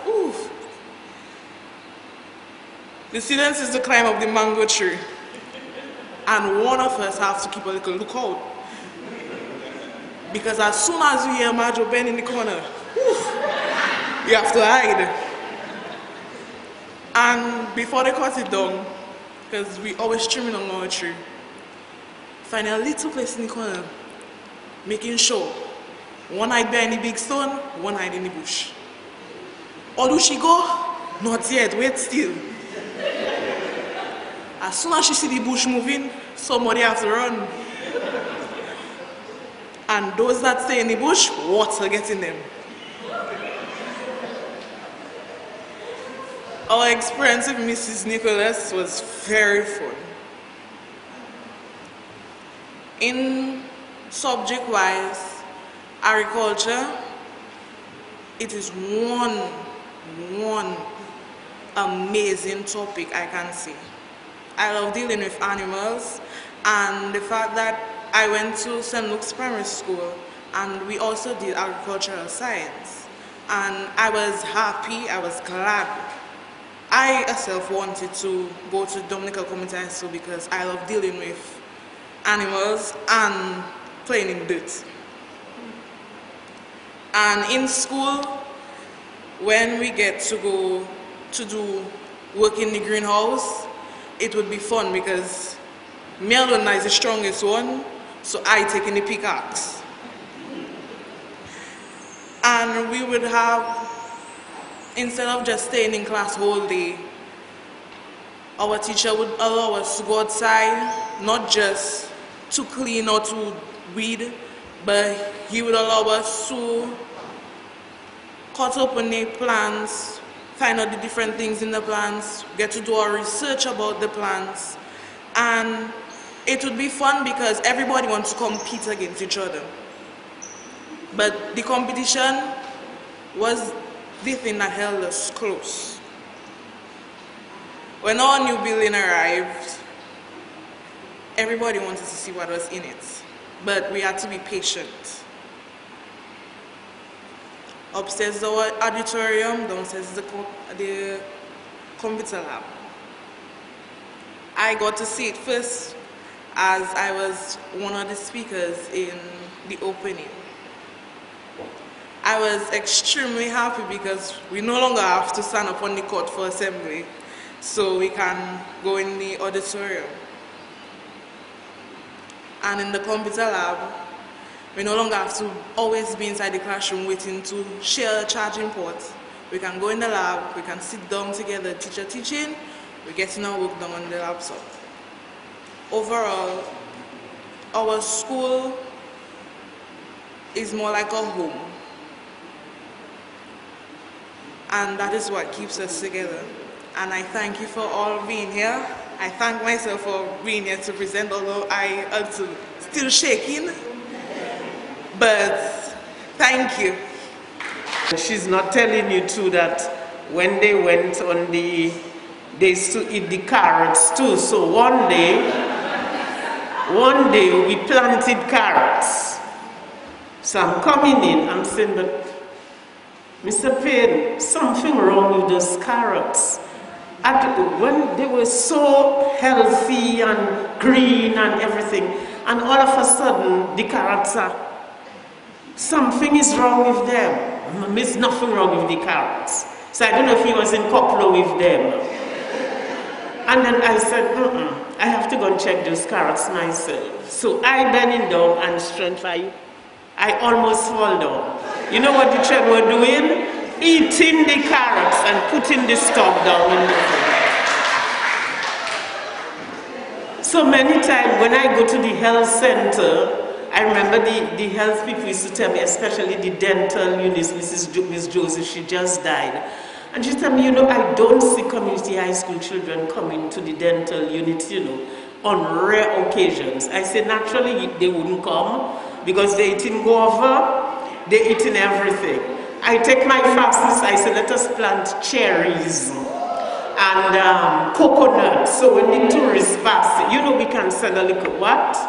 I never see cherries, I never see coconut. Once I drank a coconut water whole, I was making my rounds, and then all of a sudden, miss, for you we were bringing it, for you we were bringing it. Because I caught them with the coconut. That is the only time I can say I drank a coconut from the coconut trees that were planted. But it is the fun of it all, you know? And at least sometimes they grudgingly do the work, but after a while they do it. Because what has been happening now for the practicals, they have been getting marks assigned to them. And if they're on the border, they will either fail or pass. Just to tell them that attitude is so very important. So at least they see the value of it. And as somebody, Mr.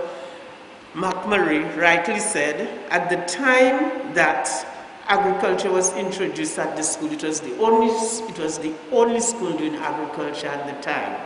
So right now, you have to pass agricultural science for you to be graded. So it's not only English, but you have to pass agricultural science. So even if the student has a good grade in English and maths and agri field, you get a UNS. So then they know. And community high school is one of the years school that carried agriculture for the Commonwealth of Dominica.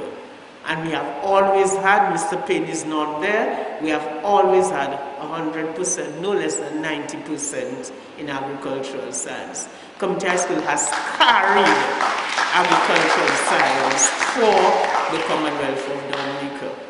Okay? So we have heard from all our panelists. Now it's your time. I saw you were refreshed. They don't give us anything, only water they give us. Okay, and some people eat biscuits, so you are well packed. So we hope you are packed with your questions and your comments, your experience. Just say anything. So if you're going to ask a question from a particular panelist, please address the panelists. We would like you to come to the front because it is being taped. So you say your name. Maybe you can say the year, if you remember, the year that you left school, and then you make your contribution, you ask your questions, whatever. So let's get the ball rolling.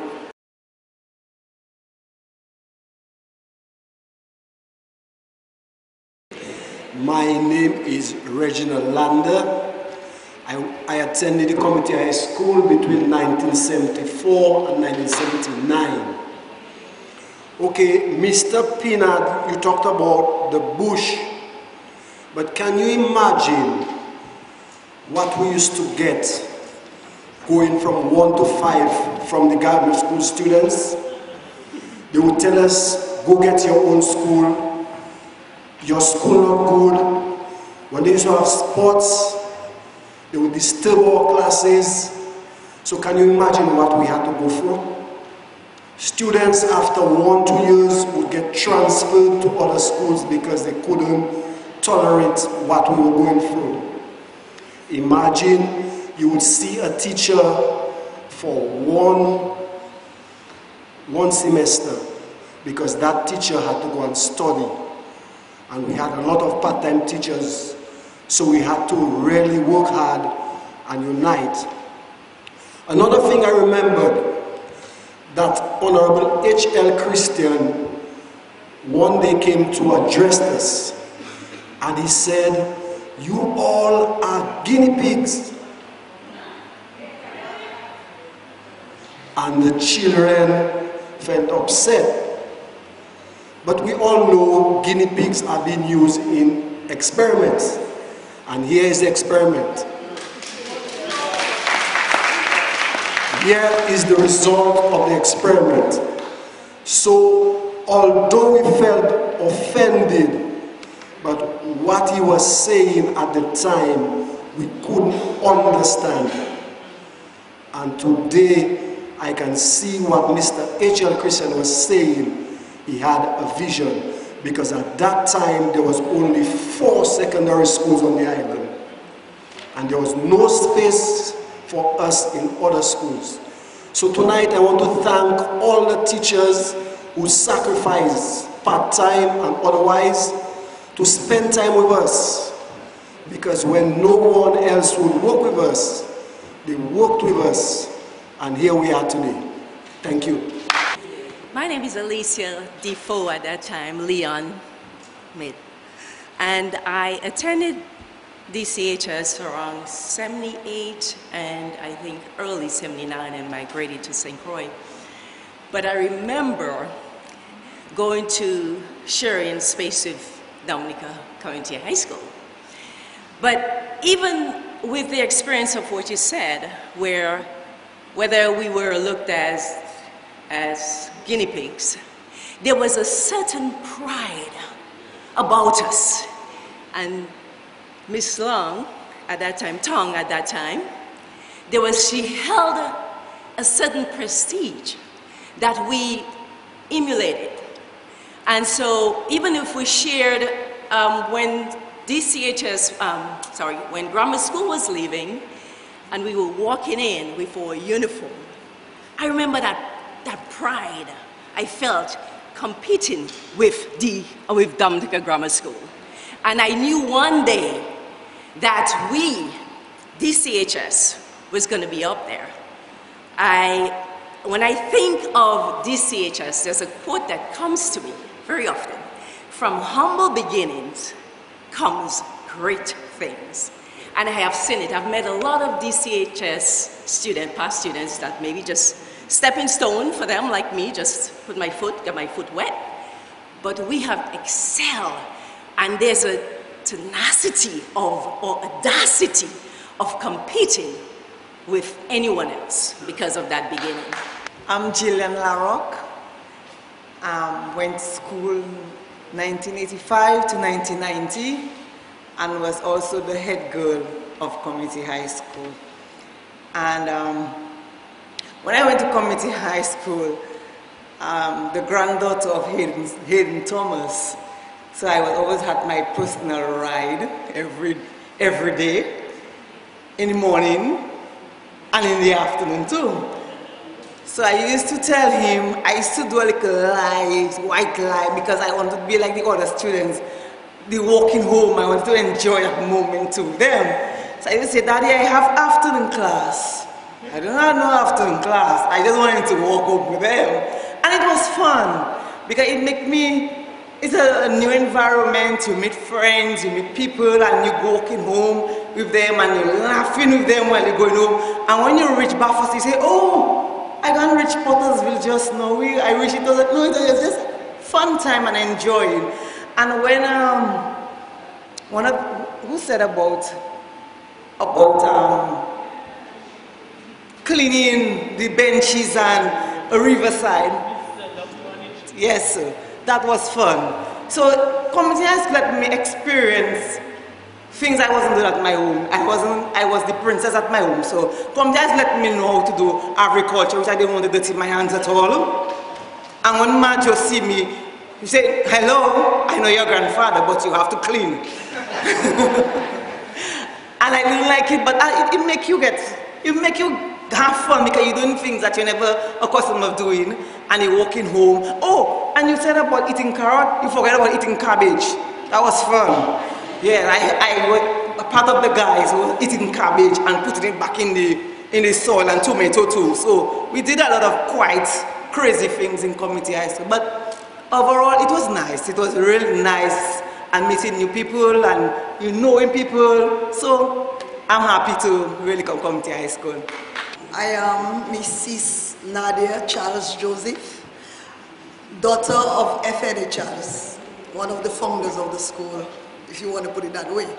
Tonight I learned a lot about my dad's involvement in the school. That is something I didn't know, because when I was told that I was going to be going to community high school, I was like, I want to go to grammar school. I don't want to go to that school. And he was like, well, at my age right now, I don't have time to go to all schools and register you and wait for who will take you. I'm just going to give Mrs. Nicholas a call, and that's where you're going. And I was like, okay. But today, I'm very happy that I am actually a product of community high school. Very happy. Because one of the most important things to me about my school was, when I was ready to write CXC, I wasn't sure what I want to become. But the school was doing 9 subjects at the time when I was there, 93. And I did all the 9 subjects up to 5th form. And then when you reach 5th form, you have to choose. And so I went home and I said, Daddy, I'm going to do 8 subjects. And he said, you 8 subjects? You can't manage 8 subjects. How you come up with that? I'm like, so Daddy, you don't trust me then. Anyway, he gave me the money for my 8 subjects, and I dropped French. French was the subject I dropped, but I did everything else. But I am still able to ask for my food and my water in French. I can still say my name, so I wouldn't die hungry if I go to Martinique or Guadeloupe. But most importantly, after I left school, I became a teacher. As soon as I left school, I became a teacher, because I was able to do all the subjects. So I was like, you know what, I don't know what I want to be, so I'll become everything. A teacher. Teachers do everything. They are everything. And today, it's been 27 years since I'm teaching. Yeah, it's a very long time. I studied with Mr. Pascal at the Granford Primary School, teaching agriculture for 7 years. And Mr. Pascal, I think you can confirm that. After the 7 years, when I left to go to Teachers College, we got an award from the government for agriculture, right? Right. And so agriculture is something that I have been really enjoying. I love it. I never regret going to community high school for that purpose. And I'm still a teacher today. I teach literacy and HFLE at a secondary school in Antigua. But I can teach every and anything because of, yes, again, community high school. So I would like to really thank, all those who came together to make that school possible. When we go to community high school, we can become anything we want to be, because we have something that leads to anywhere we want to go. So once again, I really would like to say thank you to the teachers who are here right now doing the job, teaching our students in Dominica, and all the other people again, as I said, who came together and make this school possible. Once again, thank you. Well, John Felix Thomas, that's the name. I just want Mr. Murray to come close to me, because he's the real old head I can remember at the school. That's Mr. Murray.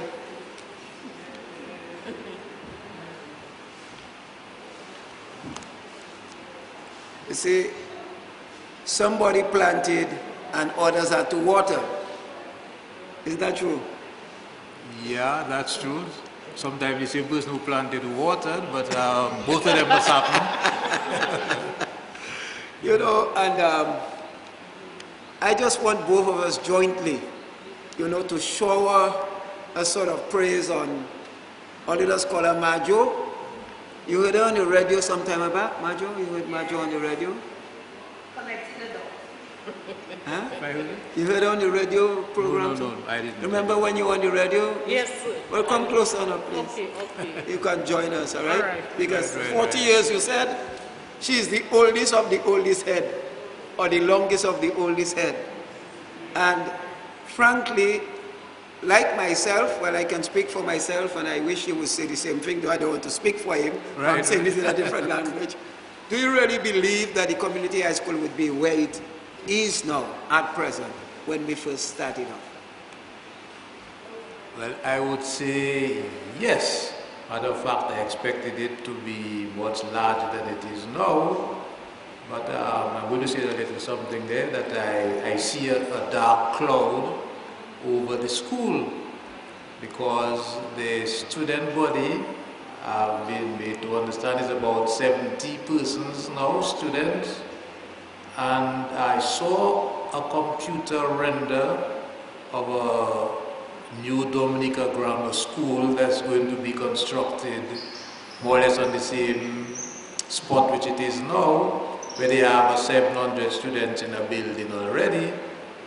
It would seem to me as if when that institution is expanded or is constructed as it might be, that there will be so many places available that it's likely that one or two of these secondary schools around the Roseau might have to be folded so that this new big grand building will have sufficient students. I hope that doesn't happen, because let me put it this way. I hope the computer render I saw was an exaggeration, that they aren't planning to have 1,000+ students in that building. Because if they do, it would seem to me the government might move to cease assisting the community high school, because it says, well, we'll have this big place that has all this space. Why should we have another school pretty close by doing the same thing? But I hope and I trust that the computer render was just an exaggeration. Yeah. So we would have to rally persons like Mrs. Celia Nicholas, and of course, you, the students, the past students, and all those who have played a part to ensure that that school continues. Because she said something, Mrs. Nicholas said something about the politicians. So I heard Mr. Lander said something also about a politician. He's a politician too. So we'll come to that. About Mr. H.L. Christian. But there is one thing else maybe you did not know, that Mr. H.L. Christian was the first, he was Minister of Education at the time. And he was the first minister who visited the school. We invited him to the school. And from then on, you know, government started playing a more active role in the school. So, whilst he said guinea pig, maybe the meaning of guinea pig, you're an experiment. You know, and I believe that his visit really changed the course. In terms of agriculture, I like what Mr. Murray said, that he's an agricultural economist. Not really an agriculturist, but agronomist. Not an agronomist, but he was involved in planting. And that's what makes, you know, the difference.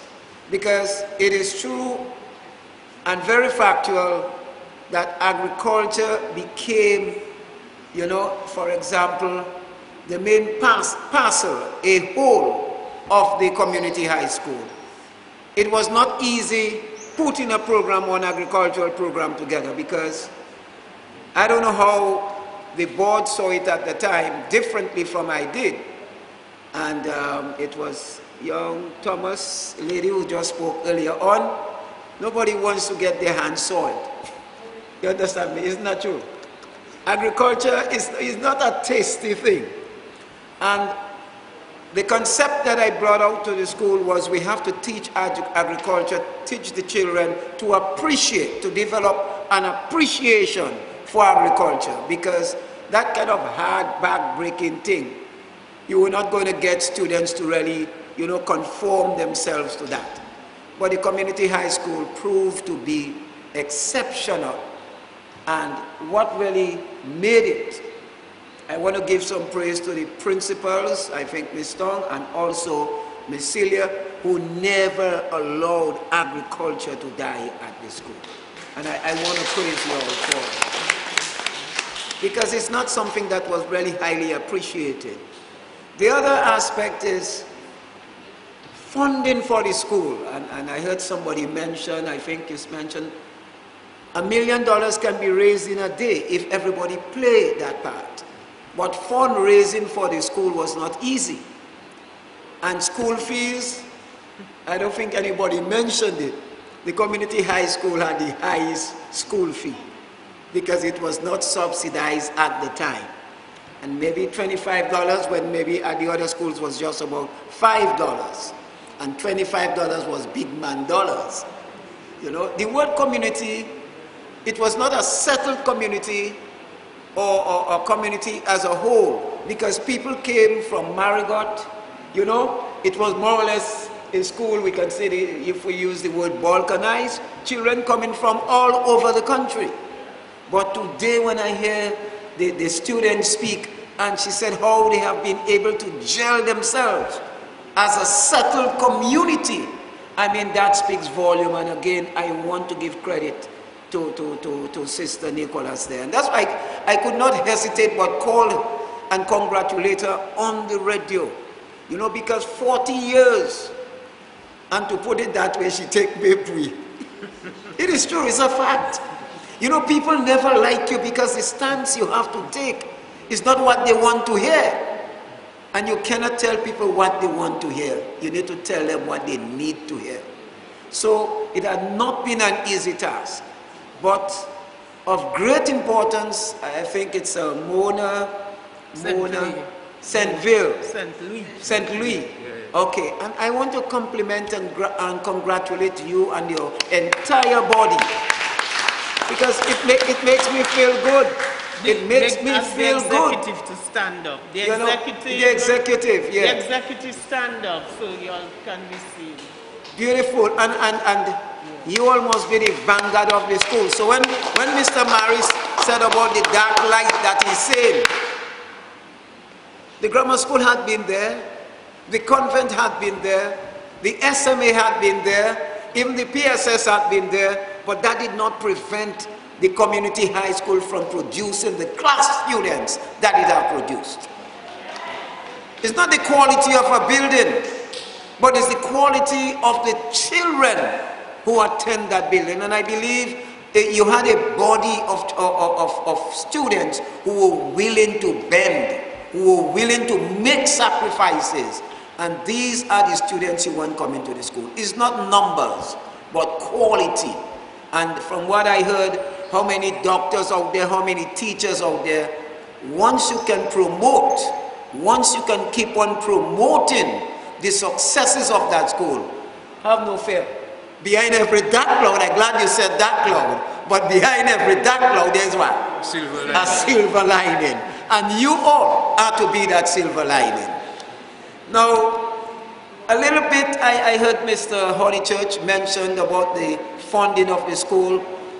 I remember Miss Jean Fidokin, a very brilliant lady, very, very brilliant lady, and I wish she could have been here with us tonight. She approached me at some time and she said, Mr. Thomas, how can you help us at the community high school? So the first thing I said to her, but community high school, I haven't heard of that. She said, yes, it was at the SMA and they're moving. So I said, but what are they teaching its students? She handed me a little book, and mark you, I'm very much black conscious. When I looked some black picture, there were some names like Baby, I don't know if you remember Baby and Cecilia Grade. Some of the black movement people, not that I am anti-black, because I am black conscious. But I don't want to give a black education to children that's not going to help them, to be able to be competitive in the world and in the field that they're going in. So I said to Jane, while I want to contribute, but I want to know what is going to be the end result. So we need to change course, we need to change direction. She agreed to that. I said, okay, that's where I brought in Mr. Dirampel. And after some time, sad but true, the same way I brought him in, I got a scholarship to send one of my members of my organization to Cody International Institute. So I said, Mr. Dirampel, I'm sorry I have to take you from the school here, but it's me that bring you, so I have to take you back. And I had to send him off to Canada. He said, but how are you going to send me off to Canada? I said, I'm going to send you off to Canada. The school needs me. I said, but we're going to need you to, and you can come back and serve the school even better. But to make a long story short, the school represents, it represents success. And the stories that you are giving there, that is what that will carry the school forward. I want to ask Miss Joseph, Deborah, you're from my community, all right? I don't want to ask you to take a page from Miss Nicholas's, take the whole damn book. You understand? Just take the book, because you're going to come under pressure.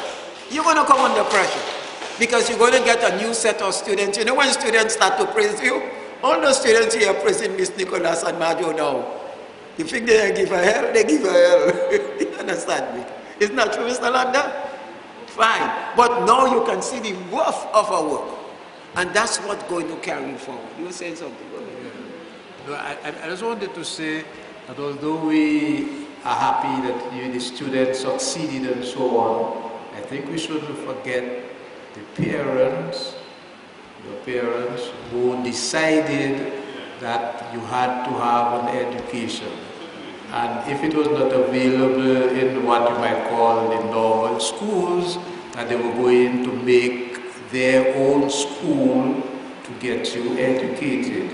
And I think we should remember that it's the determination of your parents to have a school that really caused the school to happen. Because at your age, at the time, you were not in a position to form your own school.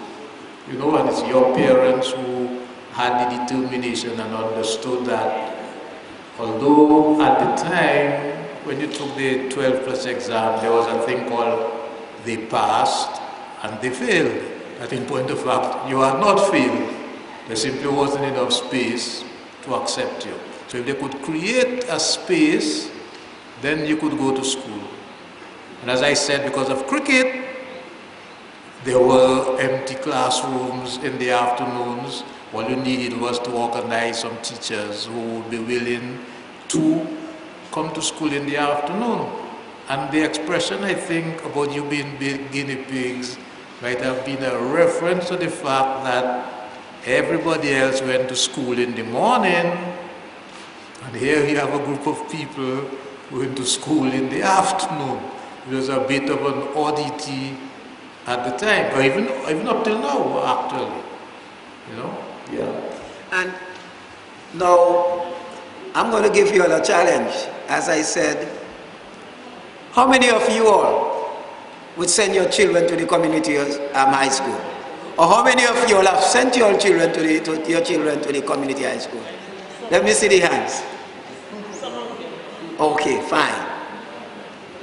So if the school have been good for you, you must be the leading example in ensuring that you yourselves don't develop a prejudice against the community high school. You must send your children to the community high school.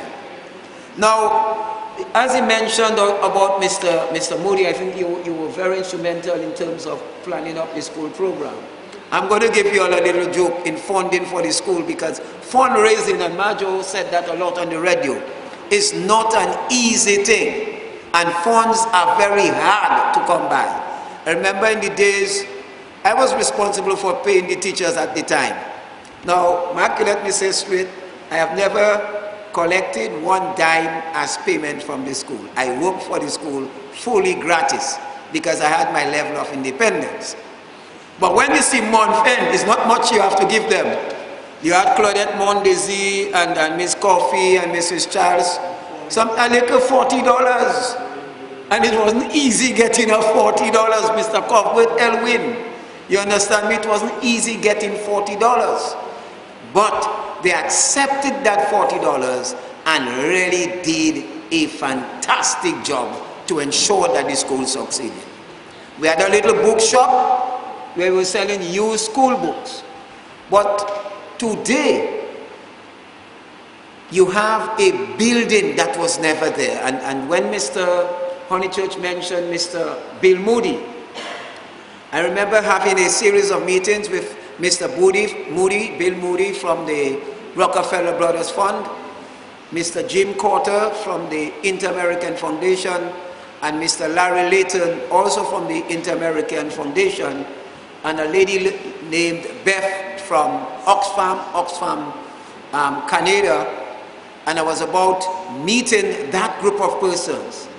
And I said to Jane, look, I'm not going to really be able to put a program together for you, because at that time I was more interested in getting funds for our own Kingshill development, where I was seeking funds for a sewing factory and agricultural farm, you know, where we were at the Kingshill area.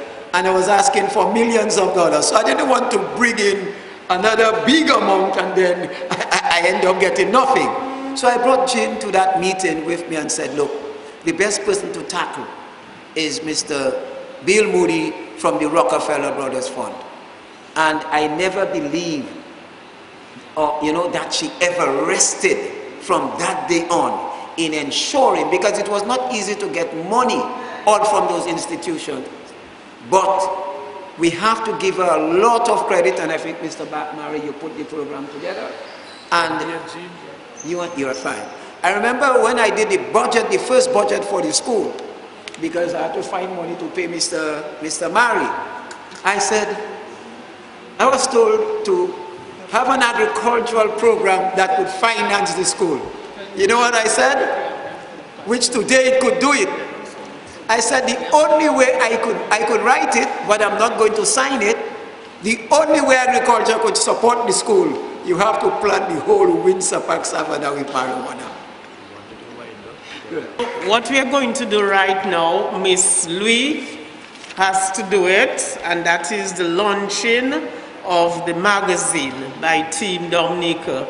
Ladies and gentlemen, the much awaited and talked about magazine is here. Take a good look at it.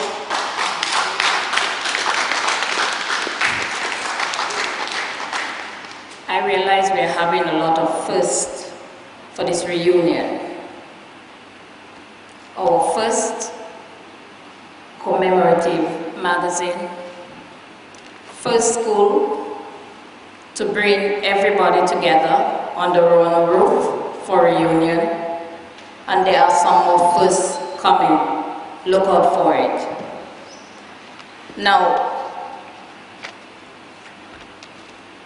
in this issue of our official magazine, we are excited and delighted to let you know that we did it on our first anniversary. Another first. Give yourself a round of applause for that. The magazine gives important highlights and events from our humble beginnings in 1974 to date, covering a span of over 40 years, with articles from our founder, past and present principals, past and present teachers, and lots more. There's even a puzzle that we want you to really do it yourself as fun. We hope this publication will inspire all our members to do something out of the ordinary. We call on all our upcoming writers, poets, and artists to make good this opportunity to showcase your talent by contributing to our future publications. Our team is made up of Jerry Coppell, and as you heard from Mrs. Nicholas, that he's out of the island. I know he would have loved to be here, but we have to big him up because we did work tirelessly on this magazine.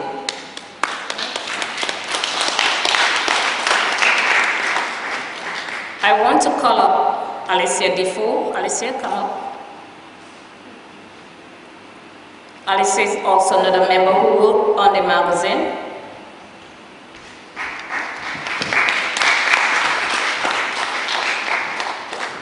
And yours truly. So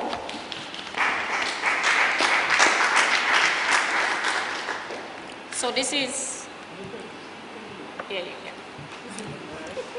unveiling DCHS. Give ourselves a round of applause for that. So we have quite a few articles. We also have you remember this? Our first crest.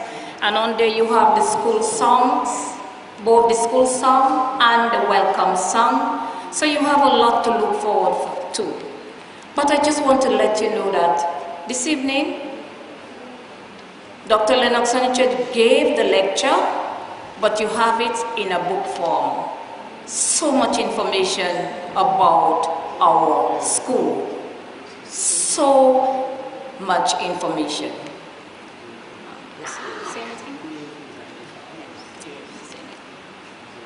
When Mona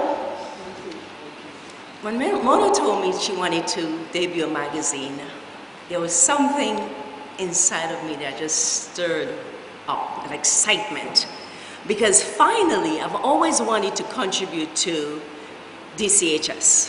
For all these years I've left, it has never left my memory of the beginning. And so when she asked me, and she said she wanted to do this, I was so happy to put my talent that I've been doing magazine for a while, and it was just a pleasure to be part of this, our very first magazine. So thank you, Mona. So without further ado, we want to here and now launch our magazine, and we opened our magazine for sale, so you can go to the back and have your copy. We are begging everyone in here, please purchase a copy. There are not many, so grab yours early. Thank you again. The topic that we dealt with was Dominica Community High School, a viable option for secondary education in the 21st century and beyond. We want to thank all those who made the contribution towards the initiation of the project. And I still call it a project because it is still developing as to the point which we have to go, particularly as we are talking about education in the 21st century and beyond.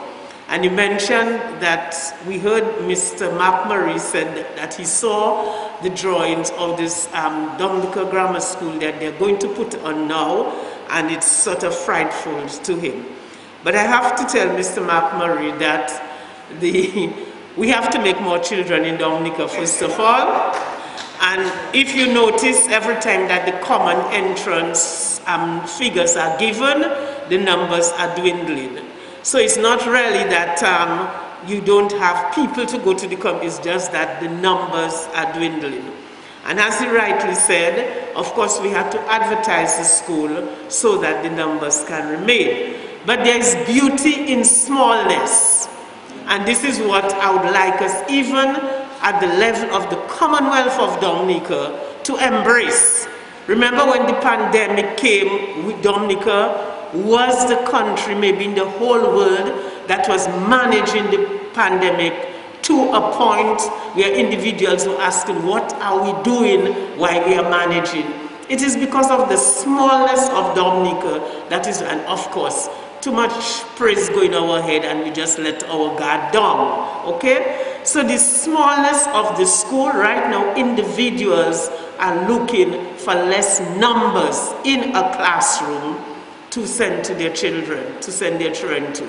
But again, people still have that stigma in their mind that their children are going to do agriculture, their children are going to clean the yard, their children are going to clean the classroom, their children are going to do so many things. What school and what institution do you go to that the children don't know? I asked you that question. As I said, I went to the convent high school. I cleaned nuns' toilet. What happened to me? It was part of our service to the institution. And you heard what Gillian said. That is only when she came to the school, she learned to do several things. And a lot of, for example, there was one husband who always bothers me, because whenever they have their bottles of Coke, etc., etc., I mean, we have the bottles that you dispose of now, but before, you know, you had the glass bottles. At the school, when we brought that in, the students were always taught that after you drink, you wash the bottles and you put it in the case. And she has that at her house. So every time he would take a bottle and not wash it, she's at war with him. Again, the basic thing of cleanliness. You put the bottles there with the liquid in it, what's going to happen? Ants. Okay? So basic things that are taught to the children in that small environment, which they don't. Now, with the pandemic again, the staff is here. Community high school is able to start and operate when other schools were not able to start and operate because of the smallness of the school. So then you find other schools were mumbling, but then we had taken steps to ensure that we had the physical space so we could have allowed our students and staff to come in person to do what they have to do. We have the greenhouse technology and their solar energy. Community high school is the only school in Dominica that produces its own energy, and I may say in the Caribbean. And it could have been much better if the execution of the last project was done to how we want to do it. Again, politicians have a problem with you all. Okay? All right. You have the computers, the children have their computers, and most importantly, as Mr. Thomas said, you, the individuals, have to now send your children to the community high school. Because if you don't send your children there, what story are you telling the other people or your families? I say boldly, sometimes the Ministry of Education facilitate people. You register a child with a scholarship, with a bursary, and then they go and then you hear the child say, okay, I get a space there, I get a space there. But when the children are expelled from another school, which is the first school that they run to, and then you hear this, but is there I wanted the child to go in the first instance, you know. So then when we started playing our Vari, of course, our numbers went down. But then you had to make the point to make people understand that the school was not a second-class school. And the community high school could have many more students that it have now, but we had taken that decision. We are, sorry to say it, we are not taking rejects, okay? Because it is unfair. It is unfair that people make first choices, they come, and then you go to another school. And then one of the things too that we have to be I have to be very thankful to Mr. Anthony Lockhart when I became principal. As the others said, when they came to the school, from the time they got into third form, they went to another school. When I came to the community high school, I had people, children sitting, quote unquote, in cow shed. Because, as I said, I was not going to put effort into children, first, second, and third form, and then another school takes fourth and fifth form. There was no way that was going to happen. So we didn't have space, but we made space, and we progressed. And that was Mr. Lockhart, I remember, when they come in, okay, they're there. From the time that they start doing well, first grade, second grade, you are looking at them, okay, we're going to get a good crop at CXC. They just disappear and they go to another school. St. Mary's Academy took them, but the grammar school, Mr. Lockhart would tell them, no, I'm not taking you. Mrs. Nicholas did not expel you, but I'm not taking you. Go back to the school which has given you the base, and you can get a very good education at the school. And I thank him in his absence for that. He took that book, he never shared it. He told me, so he's not on island or you cannot kill him. But he took that effort to ensure that the students remained at the school. I remember Ayub Moransi. The year I came in, Ayub was leaving. And he had a spit as SM already. And then he said, boy, that lady mean business, mommy. I'm staying at the school. Ayub lived to be the first student in the Commonwealth of Dominica to get a scholarship from Scotia Bank to do his first degree. You see? So this is what I'm saying. You have Watson, Gloria Watson, who was at the National Bank. Gloria Watson was the first student to get a scholarship from the National Bank to go and do a first degree. So we have had a lot of individuals, and I'm saying that if we allow a cloud to come over Community High School, it is to our own detriment.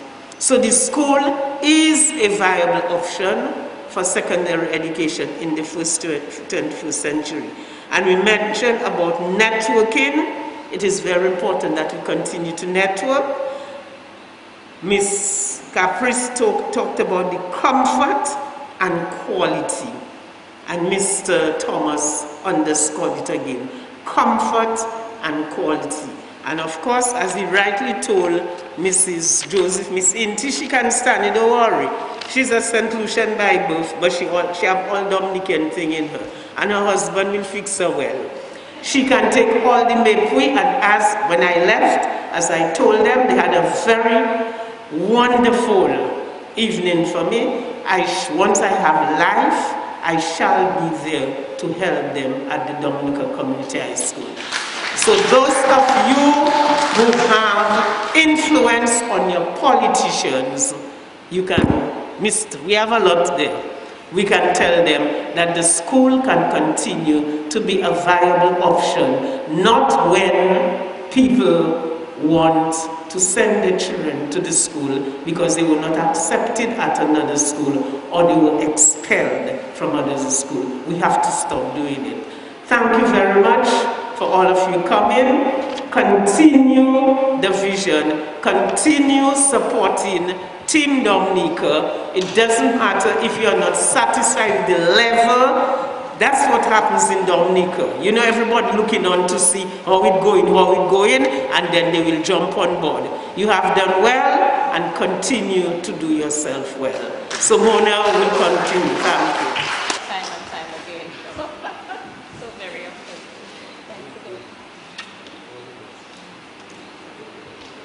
Thank you.